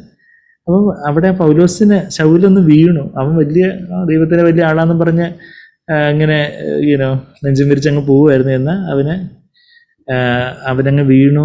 യേശുവിൻ്റെ ശബ്ദം കേൾക്കുന്നു. ശൗരേ നീ എന്നെ പീഡിപ്പിക്കുന്നത് എന്ത് എന്നുള്ള കർത്താവിൻ്റെ സ്വരം കേൾക്കുന്നു. അവന് കർത്താവിനെ കുറിച്ചുള്ള വെളിപ്പാടുണ്ടാകാൻ അവനൊരു തകർച്ചയും വീഴ്ചയൊക്കെ വേണമായിരുന്നു. അവനൊരു ശിശുവിനെ പോലെ. അതിനുശേഷവും അവന് പലവിധമായിട്ടുള്ള പ്രതികൂലങ്ങൾ യഹൂദന്മാരാലും എല്ലാം പൗലോസ് എത്രമാത്രം ഒപ്പോസിഷനായിരുന്നു, എത്ര വലിയ പ്രതികൂലങ്ങളായിരുന്നു അവൻ്റെ ജീവിതത്തിൽ അവൻ നേരിട്ടത്. അതിലൂടെ എല്ലാം പൗലോസ് വളരെ നുറുക്കപ്പെട്ടു. ഞാൻ ബലഹീനനായിരിക്കുമ്പോൾ ഞാൻ ബലവാനാകുന്നു എന്ന് അതേ പൗലോസ് 2 കൊരിന്ത്യർ 12:10 വാക്യത്തിൽ പറയുന്ന നമുക്കറിയാം. I am week, I am strong. 2 Corinthians 12:10. അവനെ ഒരു ശിശുവിനെ പോലെ വീക്കാക്കേണ്ട കർത്താവിന് വന്നു. അപ്പോഴാണ് കർത്താവിന് അവനെ യഥാർത്ഥത്തിൽ സ്ട്രെങ്തൻ ചെയ്യാനൊത്തത്.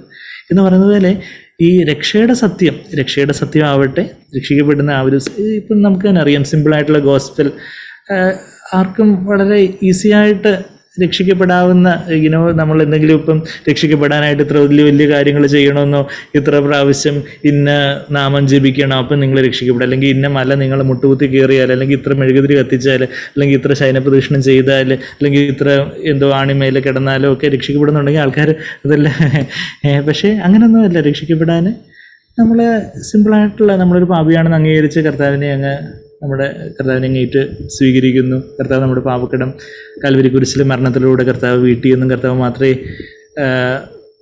മരിച്ചു ഉയർത്തെഴുന്നേറ്റവനായ ആ കർത്താവ് മാത്രമേ ഏകസത്യ ദൈവമായിട്ടുള്ള വിശ്വസിച്ച് നമ്മൾ കർത്താവിനെ അങ്ങേറ്റ് പറഞ്ഞ് സ്വീകരിക്കുന്നു, നമ്മൾ രക്ഷിക്കപ്പെടുന്നു. എന്നാൽ ഈ രക്ഷയുടെ സത്യം തന്നെ ഇന്ന് എത്ര ജനകോടികൾക്ക് മറഞ്ഞിരിക്കുന്ന കാര്യമാണ്. അപ്പോൾ രക്ഷയുടെ സത്യമാണെങ്കിലും നമ്മളുടെ ഓരോരുത്തരുടെയും ജീവിതത്തിൽ നമ്മളെ ഒന്ന് ഉടയ്ക്കേണ്ടി വന്നു. ഈ കർത്താവ് മാത്രമേ യഥാർത്ഥത്തിലുള്ള സത്യവന്ത കർത്താവ് മാത്രമേ രക്ഷയ്ക്കായിട്ടുള്ളൂ എന്നുള്ളൊരു കാര്യം നമുക്കൊരു വെളിപ്പാടായിട്ട് ലഭിക്കേണ്ടതിനായിട്ട് കർത്താവ് നമ്മുടെ ജീവിതത്തിൽ പല സാഹചര്യം കൊണ്ട് നമ്മുടെ ഉടച്ച നമുക്ക് ആ ഒരു രക്ഷയുടെ ഒരു അനുഭവത്തിലേക്ക്, നമ്മുടെ യഥാർത്ഥത്തിലൊരു ജീവൻ്റെ അനുഭവത്തിലേക്ക് നമ്മുടെ ജീവിതത്തിൽ വന്നിട്ടുള്ളത്. അതുപോലെ തന്നെയാണ് പിന്നെ രക്ഷിക്കപ്പെട്ടതിന് ശേഷവും ഏതൊരു ആത്മീയ സത്യവും ദൈവത്തിൻ്റെതായ ഏതൊരു വെളിപ്പാടും അത് ആ ഒരു ശിശു ഹൃദയത്തിൽ മാത്രമേ ഇത് വെളിപ്പെടുത്തുള്ളൂ. ബാക്കി എത്രയോ PhD സ്കോളേഴ്സും എത്രയോ വലിയ ബുദ്ധിജീവികൾക്കൊക്കെ മറച്ചു വെച്ചിരിക്കുന്ന ഈ ഒരു രക്ഷയുടെ സത്യം നമ്മൾ ഇന്ന് ഇവിടെ ഇരിക്കുന്ന ഒരു പക്ഷേ എല്ലാവരും തന്നെ ഓൾമോസ്റ്റ് എല്ലാവരും തന്നെ രക്ഷിക്കപ്പെട്ടവരായിരിക്കും. അപ്പം നമുക്ക് ദൈവം അത് വെളിപ്പെടുത്തി നമ്മുടെ ജീവിതത്തിൽ ആ ഒരു അളവിൽ ഒരു ശിശുവിനെ പോലെ ആകുവാൻ കർത്താവ് ഒരു തരുണത്തിൽ നമ്മളെ സഹായിച്ചു. അതാ മത്തായി 18:3 നിങ്ങൾ ശിശുക്കളെ പോലെ ആയിത്തീരുന്നില്ലെങ്കിൽ ദൈവരാജ്യത്തിൽ പ്രവേശിക്കാൻ സാധിക്കത്തില്ല എന്നുള്ള കാര്യം കർത്താവ് മത്തായി 18:3 പറയുന്നത്. അപ്പം നമ്മുടെ യഥാർത്ഥത്തിൽ വീണ്ടും ജനിച്ച എല്ലാവരും ആ ഒരു വീണ്ടും ജനനത്തിൻ്റെ ആ ഒരു സമയത്ത് ശിശുവിനെ പോലൊരു യഥാർത്ഥത്തിൽ വീണ്ടും ജനിച്ചിട്ടുണ്ടെങ്കിൽ ആ സമയത്ത് നമ്മൾ ഒരു ശിശുവിനെ പോലെ നമ്മൾ കർത്താവേ എനിക്ക് ഞാനൊരു പാപിയാണ്, ഞാൻ അങ്ങ് മാത്രമേ ഉള്ളൂ എന്നെ രക്ഷിക്കാൻ എന്നുള്ള ഒരു അവസ്ഥയിലേക്ക് നമ്മൾ ആ ഒരു ശിശു ഹൃദയം പോലെയുള്ളൊരു ആശ്രയത്വത്തിലേക്ക് നമ്മൾ അന്ന് വന്നതുകൊണ്ടാണ് നമ്മൾ രക്ഷിക്കപ്പെട്ടെ. പിന്നെ നമ്മുടെ വിചാരം എന്തുവാ? പിന്നെ നമ്മുടെ വിചാരം സാധാരണ ഇനിയിപ്പം സഭയിലൊക്കെ അറ്റൻഡ് ചെയ്ത് എങ്ങനെയെങ്കിലുമൊക്കെ കുറേ കാര്യങ്ങളൊക്കെ ചെയ്ത് ഇങ്ങനെ വലിയ സാക്ഷിക്കേടൊന്നും ഉണ്ടാക്കാതെ അങ്ങ് തട്ടിമുട്ടി അങ്ങ് പോകണം. എന്നാൽ അങ്ങനെയല്ല. കർത്താവ് ആഗ്രഹിക്കുന്നത് എന്താ? ഈ ദൈവവചനത്തിലെ ഓരോ കാര്യങ്ങളും നമുക്ക് വെളിപ്പാടായിട്ട് കിട്ടണമെങ്കിൽ ഈ കർത്താവ് പറയുന്ന ഒരു സ്വസ്ഥതയാവട്ടെ, വലിയൊരു സമാധാനവും സന്തോഷത്തിൻ്റെ പൂർണ്ണതയാകട്ടെ, ദൈവവചനത്തിലെ ഓരോ മർമ്മങ്ങളും കാര്യങ്ങളും അത് നമുക്ക് ഇന്ന് തന്നെ പല ഡിഫറൻസസ് ഓഫ് ഡോക്ട്രിൻസും പല ഉപദേശ വിഷയങ്ങളിലുള്ള പല കൺഫ്യൂഷനും കാര്യങ്ങളും ഒക്കെ പലയിടങ്ങളിലൊക്കെ ഉള്ളപ്പോഴും യഥാർത്ഥത്തിലുള്ള ആ ദൈവവചനം എന്താ സിമ്പിളായിട്ട് പറയുന്നതെന്നുള്ളൊരു കാര്യം അത് നമുക്ക് ആർക്കാ ഇതെല്ലാം വെളിപ്പെടുത്തുന്നതെന്ന് ചോദിച്ചാൽ ജ്ഞാനികളെയും വിവേകികളെയും ഒക്കെ മറിച്ച് കർത്താവ് ഇത് ശിശുക്കൾക്കാണ് വെളിപ്പെടുത്തുന്നത്. അപ്പം ശിശുക്കൾക്കാണ് വെളിപ്പെടുത്തുന്നതെന്ന് കർത്താവ് 25-ാമത്തെ വാക്യത്തിൽ പറയുന്നത് നമ്മൾ വായിച്ചു. അത് ശിശുക്കളെ വെളിപ്പെടുത്തുന്ന ഒരു സ്റ്റേറ്റ്മെന്റ് ആയിട്ട് കർത്താവ് പറഞ്ഞു നിർത്തുമല്ല. ഞാൻ നിന്നെ സ്തുതിക്കുന്നു പിതാവേ. ആ പിതാവേ എന്നാ സാധാരണ എപ്പോഴും യേശു ദൈവത്തെ വിളിക്കുന്നത്. ഇപ്പൊ ഈ ഒരു സന്ദർഭത്തിൽ പിതാവേ എന്ന് വിളിച്ചിട്ട് ആ പിതാവിനെ ഒന്നുകൂടെ ആഡ്ജക്റ്റീവ് ഒന്നുകൂടെ ക്വാളിഫൈ ചെയ്യുകയും കൂടെ, പിതാവിനെ ഒന്നുകൂടെ വർണ്ണിക്കുകയും കൂടെ ചെയ്യുന്നുണ്ട്. അങ്ങ് ഹി വാസ് സോ എക്സൈറ്റഡ്, വളരെ ആത്മാവിൽ വളരെ സന്തോഷത്തോടെ എന്താ പറയുന്നത്? പിതാവേ, സ്വർഗത്തിനും ഭൂമിക്കും കർത്താവായുള്ളൂ, Lord of heaven and earth. ഈ സ്വർഗവും ഭൂമിയും എല്ലാം കർത്താവേ പിതാവേ അവിടുന്നാണ് അതിൻ്റെ കർത്താവായിട്ടുള്ളത്. അങ്ങനെയുള്ള എൻ്റെ പിതാവേ, നീ ഇത് ജ്ഞാനികൾക്കും വിവേകികൾക്കും ഒക്കെ മറിച്ച് ശിശുക്കൾക്ക് വെളിപ്പെടുത്തിയിരിക്കുന്നത് കൊണ്ട് വെളിപ്പെടുത്തുക എന്നുള്ളൊരു വാക്കുണ്ട് അവിടെ, റിവീൽ. അപ്പോകാലിപ്റ്റോ എന്നുള്ളൊരു ഗ്രീക്ക് പദമാണ്. ഞാൻ ഈ ഒരു ബ്ലൂ ലെറ്റർ ബൈബിൾ എന്ന് പറഞ്ഞൊരു ആപ്പ് ഉണ്ട് നമുക്ക് ഗൂഗിൾ പ്ലേ സ്റ്റോറിൽ ഫ്രീ ആയിട്ട് ഡൗൺലോഡ് ചെയ്യാവുന്നൊരു കാര്യം, ബ്ലൂ ലെറ്റർ ബൈബിൾ. അപ്പോൾ ഈ പലരും ചോദിക്കുക എങ്ങനെ ഈ ഗ്രീക്കും കാര്യങ്ങളൊക്കെ, ഗ്രീക്കും ഹീബ്രു ഒക്കെ നമുക്ക് സിമ്പിളായിട്ട് ആർക്ക് വേണമെങ്കിൽ അത് നോക്കാവുന്ന കാര്യങ്ങൾ. അതായത് ഈ ബ്ലൂ ലെറ്റർ ബൈബിൾ ഫ്രീ ആയിട്ട് ഡൗൺലോഡ് ചെയ്യാവുന്ന ഒരു സിമ്പിൾ ആപ്പ്. അതിൽ KJV വേർഷനും അതിൻ്റെ ഓരോ ഗ്രീക്കും പിന്നെ പഴയ നിയമത്തിലാണെങ്കിൽ എബ്രായ ഭാഷയും ഏതൊക്കെയാണ് ഉപയോഗിച്ചിരിക്കുന്നത്, അത് എവിടേക്കാന്നുള്ള കാര്യങ്ങൾ. അപ്പോൾ നമുക്ക് ചില വചനങ്ങൾ നമ്മൾ ആഴത്തിൽ ധ്യാനിക്കുമ്പോൾ ഇപ്പം ഈ ഒരു അപ്പോകാലിപ്റ്റൊക്കെ ഞാൻ വർഷങ്ങൾക്ക് മുമ്പ് തന്നെ എൻ്റെ ഹൃദയത്തിലേക്ക് വന്ന്, ഞാൻ ഒത്തിരി വർഷങ്ങൾക്ക് മുമ്പ് തന്നെ എനിക്കൊന്ന് വർഷങ്ങൾക്ക് മുമ്പ് തന്നെ ഇവിടെ എഴുതി വെച്ചിരിക്കുന്ന കാര്യങ്ങൾ എൻ്റെ ബൈബിളിലെ അപ്പോകാലിപ്റ്റോ. അതിൻ്റെ ഇപ്പം എന്തിനാ അതെന്ന് വെച്ചാൽ എന്തോ ഒരു നമ്മുടെ ഒരു അറിവ് കൂട്ടാൻ വേണ്ടിയുള്ള ഞാൻ ഗ്രീക്ക് ഇത്രയോ പഠിച്ചു അങ്ങനെയുള്ളൊരു കാര്യത്തിനല്ല, മറിച്ച് ദൈവവചനം കുറച്ച് ആഴത്തിലേക്ക് നമ്മൾ ധ്യാനിക്കുമ്പോൾ അതിൻ്റെ ആ ഗ്രീക്കും കാര്യങ്ങളൊക്കെ മനസ്സിലാക്കുമ്പോൾ ചില കാര്യങ്ങൾ വളരെ ഹൃദ്യമായിട്ട് എൻ്റെ ഹൃദയത്തിൽ എന്നെ ദൈവത്തിൽ സഹായിച്ചിട്ടുണ്ട്. അപ്പോൾ ഈ അപ്പോകാലിപ്റ്റോ എന്നുള്ള വാക്കിൻ്റെ ഒരു സിഗ്നിഫിക്കൻസ് എന്ന് പറഞ്ഞാൽ, എന്ന് പറഞ്ഞാൽ ഒരു പ്രൊപ്പസിഷന് ഓഫ് സെപ്പറേഷനെ കുറിക്കുന്ന ഒരു വാക്ക്. കാലിപ്റ്റോ എന്ന് പറഞ്ഞാൽ വെയിൽ, തിരശ്ശീല എന്നാണ് ആ വാക്കിൻ്റെ അർത്ഥം. അപ്പോകാലിപ്റ്റോ എന്ന് പറഞ്ഞാൽ തിരശ്ശീല നീക്കുക. അപ്പോകാലിപ്സിസ് എന്നാണ് നമ്മൾ വെളിപാട് പുസ്തകത്തിൻ്റെ പേര്, റെവലേഷൻ.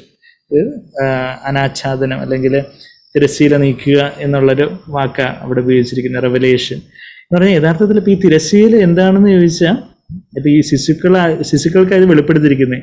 അപ്പോൾ ഈ എങ്ങനെയാണ് നമ്മളൊരു ശിശുവിനെ പോലെ ആവുന്നതെന്നുള്ള കാര്യം കർത്താവ് ആ മത്തായി 11:28 എൻ്റെ അടുക്കിലേക്ക് വരിക എന്നുള്ളൊരു കാര്യം പറയുന്നേ.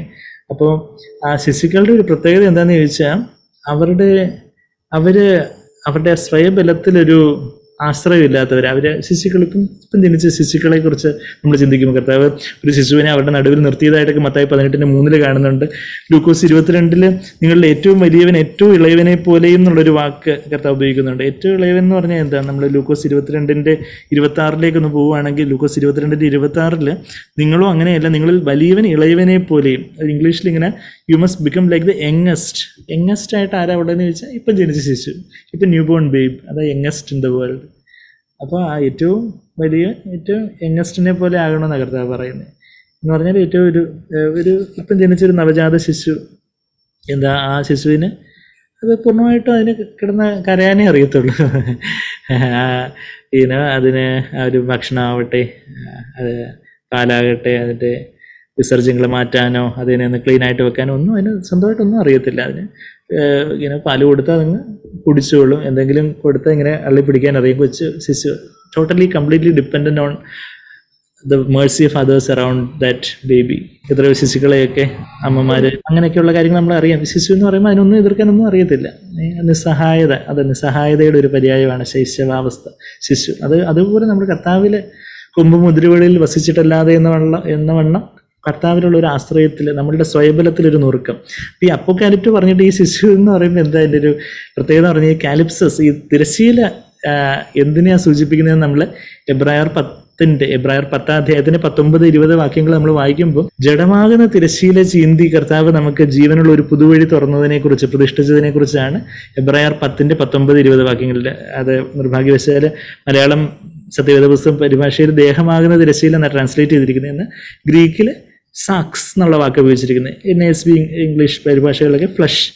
അതായത് ആ തിരശ്ശീല അത് നമ്മുടെ ദേഹത്തെ, നമ്മുടെ ശരീരത്തെ സൂചിപ്പിക്കുന്നില്ല, ഇന്ന് യേശുവിൻ്റെ ജഡത്തെ സൂചിപ്പിക്കുന്ന കാര്യമായിട്ടാണ് അവിടെ നമ്മൾ വായിക്കുന്നത്. യേശുവിൻ്റെ ജീവിതത്തിൽ ഒരു ജഡം, ഒരു സ്വന്തം ഇഷ്ടം ഉണ്ടായിരുന്നു. കർത്താവ് എൻ്റെ ഇഷ്ടമല്ല പിതാവിൻ്റെ ഇഷ്ടമത്രേ ഞാൻ ചെയ്യാൻ വന്നിരിക്കുന്നതെന്ന് പറഞ്ഞ ആ ഒരു കർത്താവ് യോഹന്നാൻ 6:38 കർത്താവ് പറഞ്ഞത് എൻ്റെ ഇഷ്ടമല്ല പിതാവിൻ്റെ ഇഷ്ടമത്രേ ഞാൻ ചെയ്യാൻ വന്നിരിക്കുന്നത്. മത്തായി 26:39 ഗെത്സമനെ തോട്ടത്തിൽ എൻ്റെ ഇഷ്ടമല്ല പിതാവിൻ്റെ ഇഷ്ടമത്രേ എന്ന് കർത്താവ് തൻ്റെ ജീവിതത്തിലുടനീളമുള്ള കർത്താവിന് താൻ മനുഷ്യനായിട്ട് വന്നപ്പോൾ തൻ്റെതായ ഒരു ഇഷ്ടം ഉണ്ടായിരുന്നു എന്ന് കർത്താവ് എപ്പോഴും ഒരു ശിശുവിനെ പോലെ തന്നെ താഴ്ത്തി പിതാവിൻ്റെ ഹിതത്തിനായിട്ട് തന്നെ ഏൽപ്പിച്ചു കൊടുത്തു.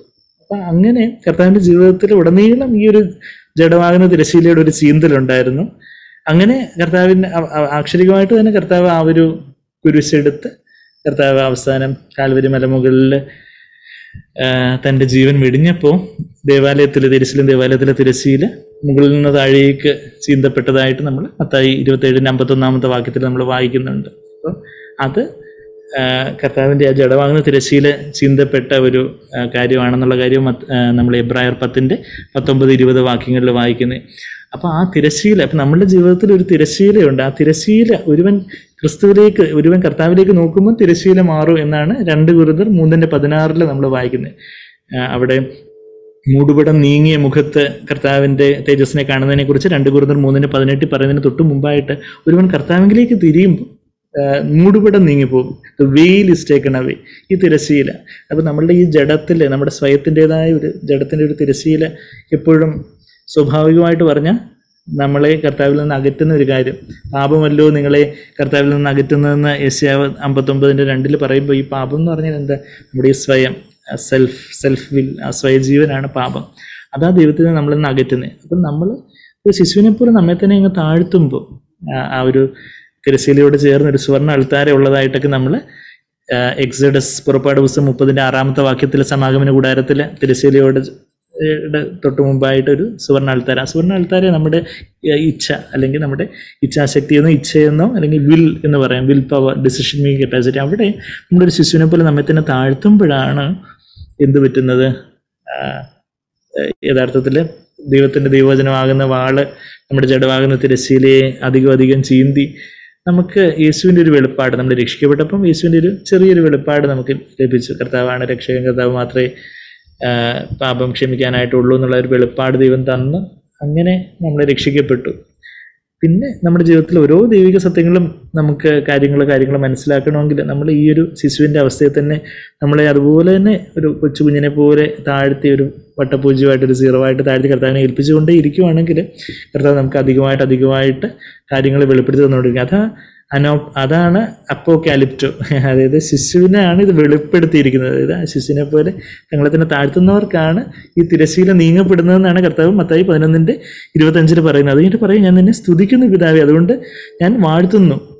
ഇത് ചിലർക്ക് മറച്ചു വെച്ചിരിക്കുന്നതുകൊണ്ട് വാഴ്ത്തുന്നു എന്ന് പറയുമ്പോൾ നമുക്ക് അവന് ഈ കാര്യം കത്തിയില്ല, അതിന് ഈ കാര്യമൊക്കെ മറച്ചു വെച്ചിരിക്കുക, അതുകൊണ്ട് ദൈവം വാഴ്ത്തുന്നു എന്ന് പറയുന്നതെന്ന് വെച്ചാൽ ജ്ഞാനികൾക്കും വിവേകൾക്കും ഇത് മറഞ്ഞിരിക്കുകയാണ്. പക്ഷേ അത് പിതാവേ, അത് അങ്ങനെയല്ലയോ അങ്ങേക്ക് പ്രസാദം തോന്നിയത്, പിതാവേ അങ്ങനെയല്ലയോ അങ്ങേക്ക് പ്രസാദം തോന്നിയതെന്നാണ് 26 വാക്യത്തിൽ പറയുന്നത്. അത് കഴിഞ്ഞിട്ട് പറയൂ, ഇത് ആർക്കാ ഇത് വെളിപ്പെടുത്തുന്നത് ചോദിച്ചാൽ 27 വാക്യത്തിൽ എൻ്റെ പിതാവ് സകലവും എന്നിൽ ഭരമേൽപ്പിച്ചിരിക്കുന്നു. മത്തായി 11:27. പിതാവല്ലാതെ ആരും പുത്രനെ അറിയുന്നില്ല. പിതാവിന് മാത്രമേ പുത്രനെ യഥാർത്ഥത്തിൽ അറിയാവുള്ളൂ. പുത്രൻ വെളിപ്പെടുത്തി കൊടുക്കുവാൻ ഇച്ഛിക്കുന്നവനും അല്ലാതെ ആരും പിതാവിനെ അറിയുന്നില്ല. അവിടെയും വെളിപ്പെടുത്തുക, റിവീൽ, അപ്പോകാലിപ്റ്റോ. പുത്രൻ വെളിപ്പെടുത്തണം. പുത്രനെ പിതാവിനെ അറിയത്തുള്ളൂ, പക്ഷെ പുത്രൻ ചിലർക്ക് വെളിപ്പെടുത്തും. ആർക്കാ വെളിപ്പെടുത്തുന്നേ?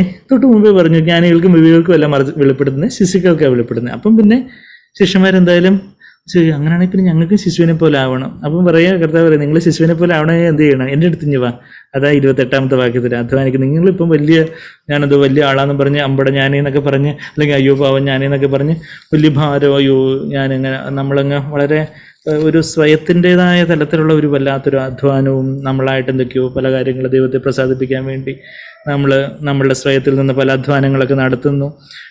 നമ്മൾ ചിലപ്പം ചില പാപഭാരം, കുറ്റബോധം, ചില സമ്മർദ്ദങ്ങൾ, ജോലിയിൽ സാമ്പത്തികമായിട്ടുള്ള രോഗത്തിൻ്റെ പല ബന്ധുക്കളിൽ നിന്നോ ഒക്കെയുള്ള പല സമ്മർദ്ദങ്ങൾ, ഭാരങ്ങൾ, അതൊക്കെ ആയിട്ട് നമ്മളിങ്ങനെ ഭാരം ചുമന്ന് വലിയ ആളായിട്ട് അങ്ങനെ ഇരിക്കുക. പക്ഷേ നീ വലിയ ആളായിട്ട് ഇരിക്കാതെ നീ ഒരു ശിശുവിനെ പോലെ, നിനക്ക് ചില കാര്യങ്ങൾ എന്നെ തന്നെ എനിക്ക് അധികമായിട്ട് വെളിപ്പെടുത്തണം എൻ്റെ മകനെ മകളെ. അതുകൊണ്ട് നീ ഒരു ശിശുവിനെ പോലെ താണ് നുറുങ്ങി വരണം. അതിനായിട്ട് നീ എന്ത് ചെയ്യണം? നീ എൻ്റെ അടുക്കൽ ഇങ്ങ് വാ, ഞാൻ നിന്നെ ആശ്വസിപ്പിക്കാം, ഞാൻ നിനക്ക് സ്വസ്ഥത തരാം. ഒരു ശിശുവിൻ്റെ സ്വസ്ഥത. നമുക്ക് സ്വസ്ഥതയെക്കുറിച്ച് പറയുമ്പോൾ 131 സങ്കീർത്തനം എല്ലാവർക്കും ഓർമ്മ വരും. ദാവീദിൻ്റെ ഏറ്റവും വളരെ ചെറിയൊരു 117 പോലെ വളരെ ചെറിയൊരു സങ്കീർത്തനം 131 സങ്കീർത്തനം. അവിടെ നമ്മൾ എന്താ വായിക്കുന്നത്?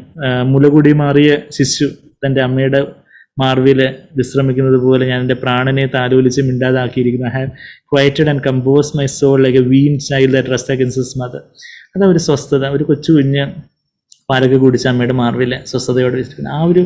ആ ഒരു സ്വസ്ഥത അതാ കർത്താവ് പറയുന്നത്, ഞാൻ നിന്നെ ആശ്വസിപ്പിക്കാം, നിനക്ക് സ്വസ്ഥത തരും. അന്ന് ആദാമിനെ ഹവ്വയ്ക്കും നഷ്ടപ്പെട്ടത് എന്താണെന്ന് ചോദിച്ചാൽ ഈ സ്വസ്ഥതയാണ്. ഏദൻ തോട്ടത്തിൽ ദൈവം ആദാമിനെ ഹവ്വയും സൃഷ്ടിച്ച ആദ്യത്തെ ദിവസം, 7ാമത്തെ ദിവസം, അതൊരു സ്വസ്ഥതയുടെ ശബ്ബത്ത് നാളായിരുന്നു. ദേ റെസ്റ്റഡ്, ദൈവം വിശ്രമിച്ചു എന്നുള്ളൊരു കാര്യം നമ്മൾ ഉൽപ്പത്തി 2 ആദ്യത്തെ 3 വാക്യങ്ങളിൽ നമ്മൾ വായിക്കുന്നുണ്ട്. എന്നാൽ പാപം വന്നതോടുകൂടി സ്വസ്ഥത അങ്ങ് അസ്വസ്ഥതയായി. Rest became restlessness. Everybody is restless in this world. ആ ഒരു ലോകത്തിന്റെ ആ ഒരു entropy, degree of disorder is increasing എന്നാണ് ഫിസിക്സ് ഒക്കെ പഠിക്കുന്നവർ പറയുന്നത്. എല്ലാം ഈ ഡിസോർഡർലിനെസ് ഇങ്ങനെ കൂടിക്കൊണ്ടിരിക്കുക.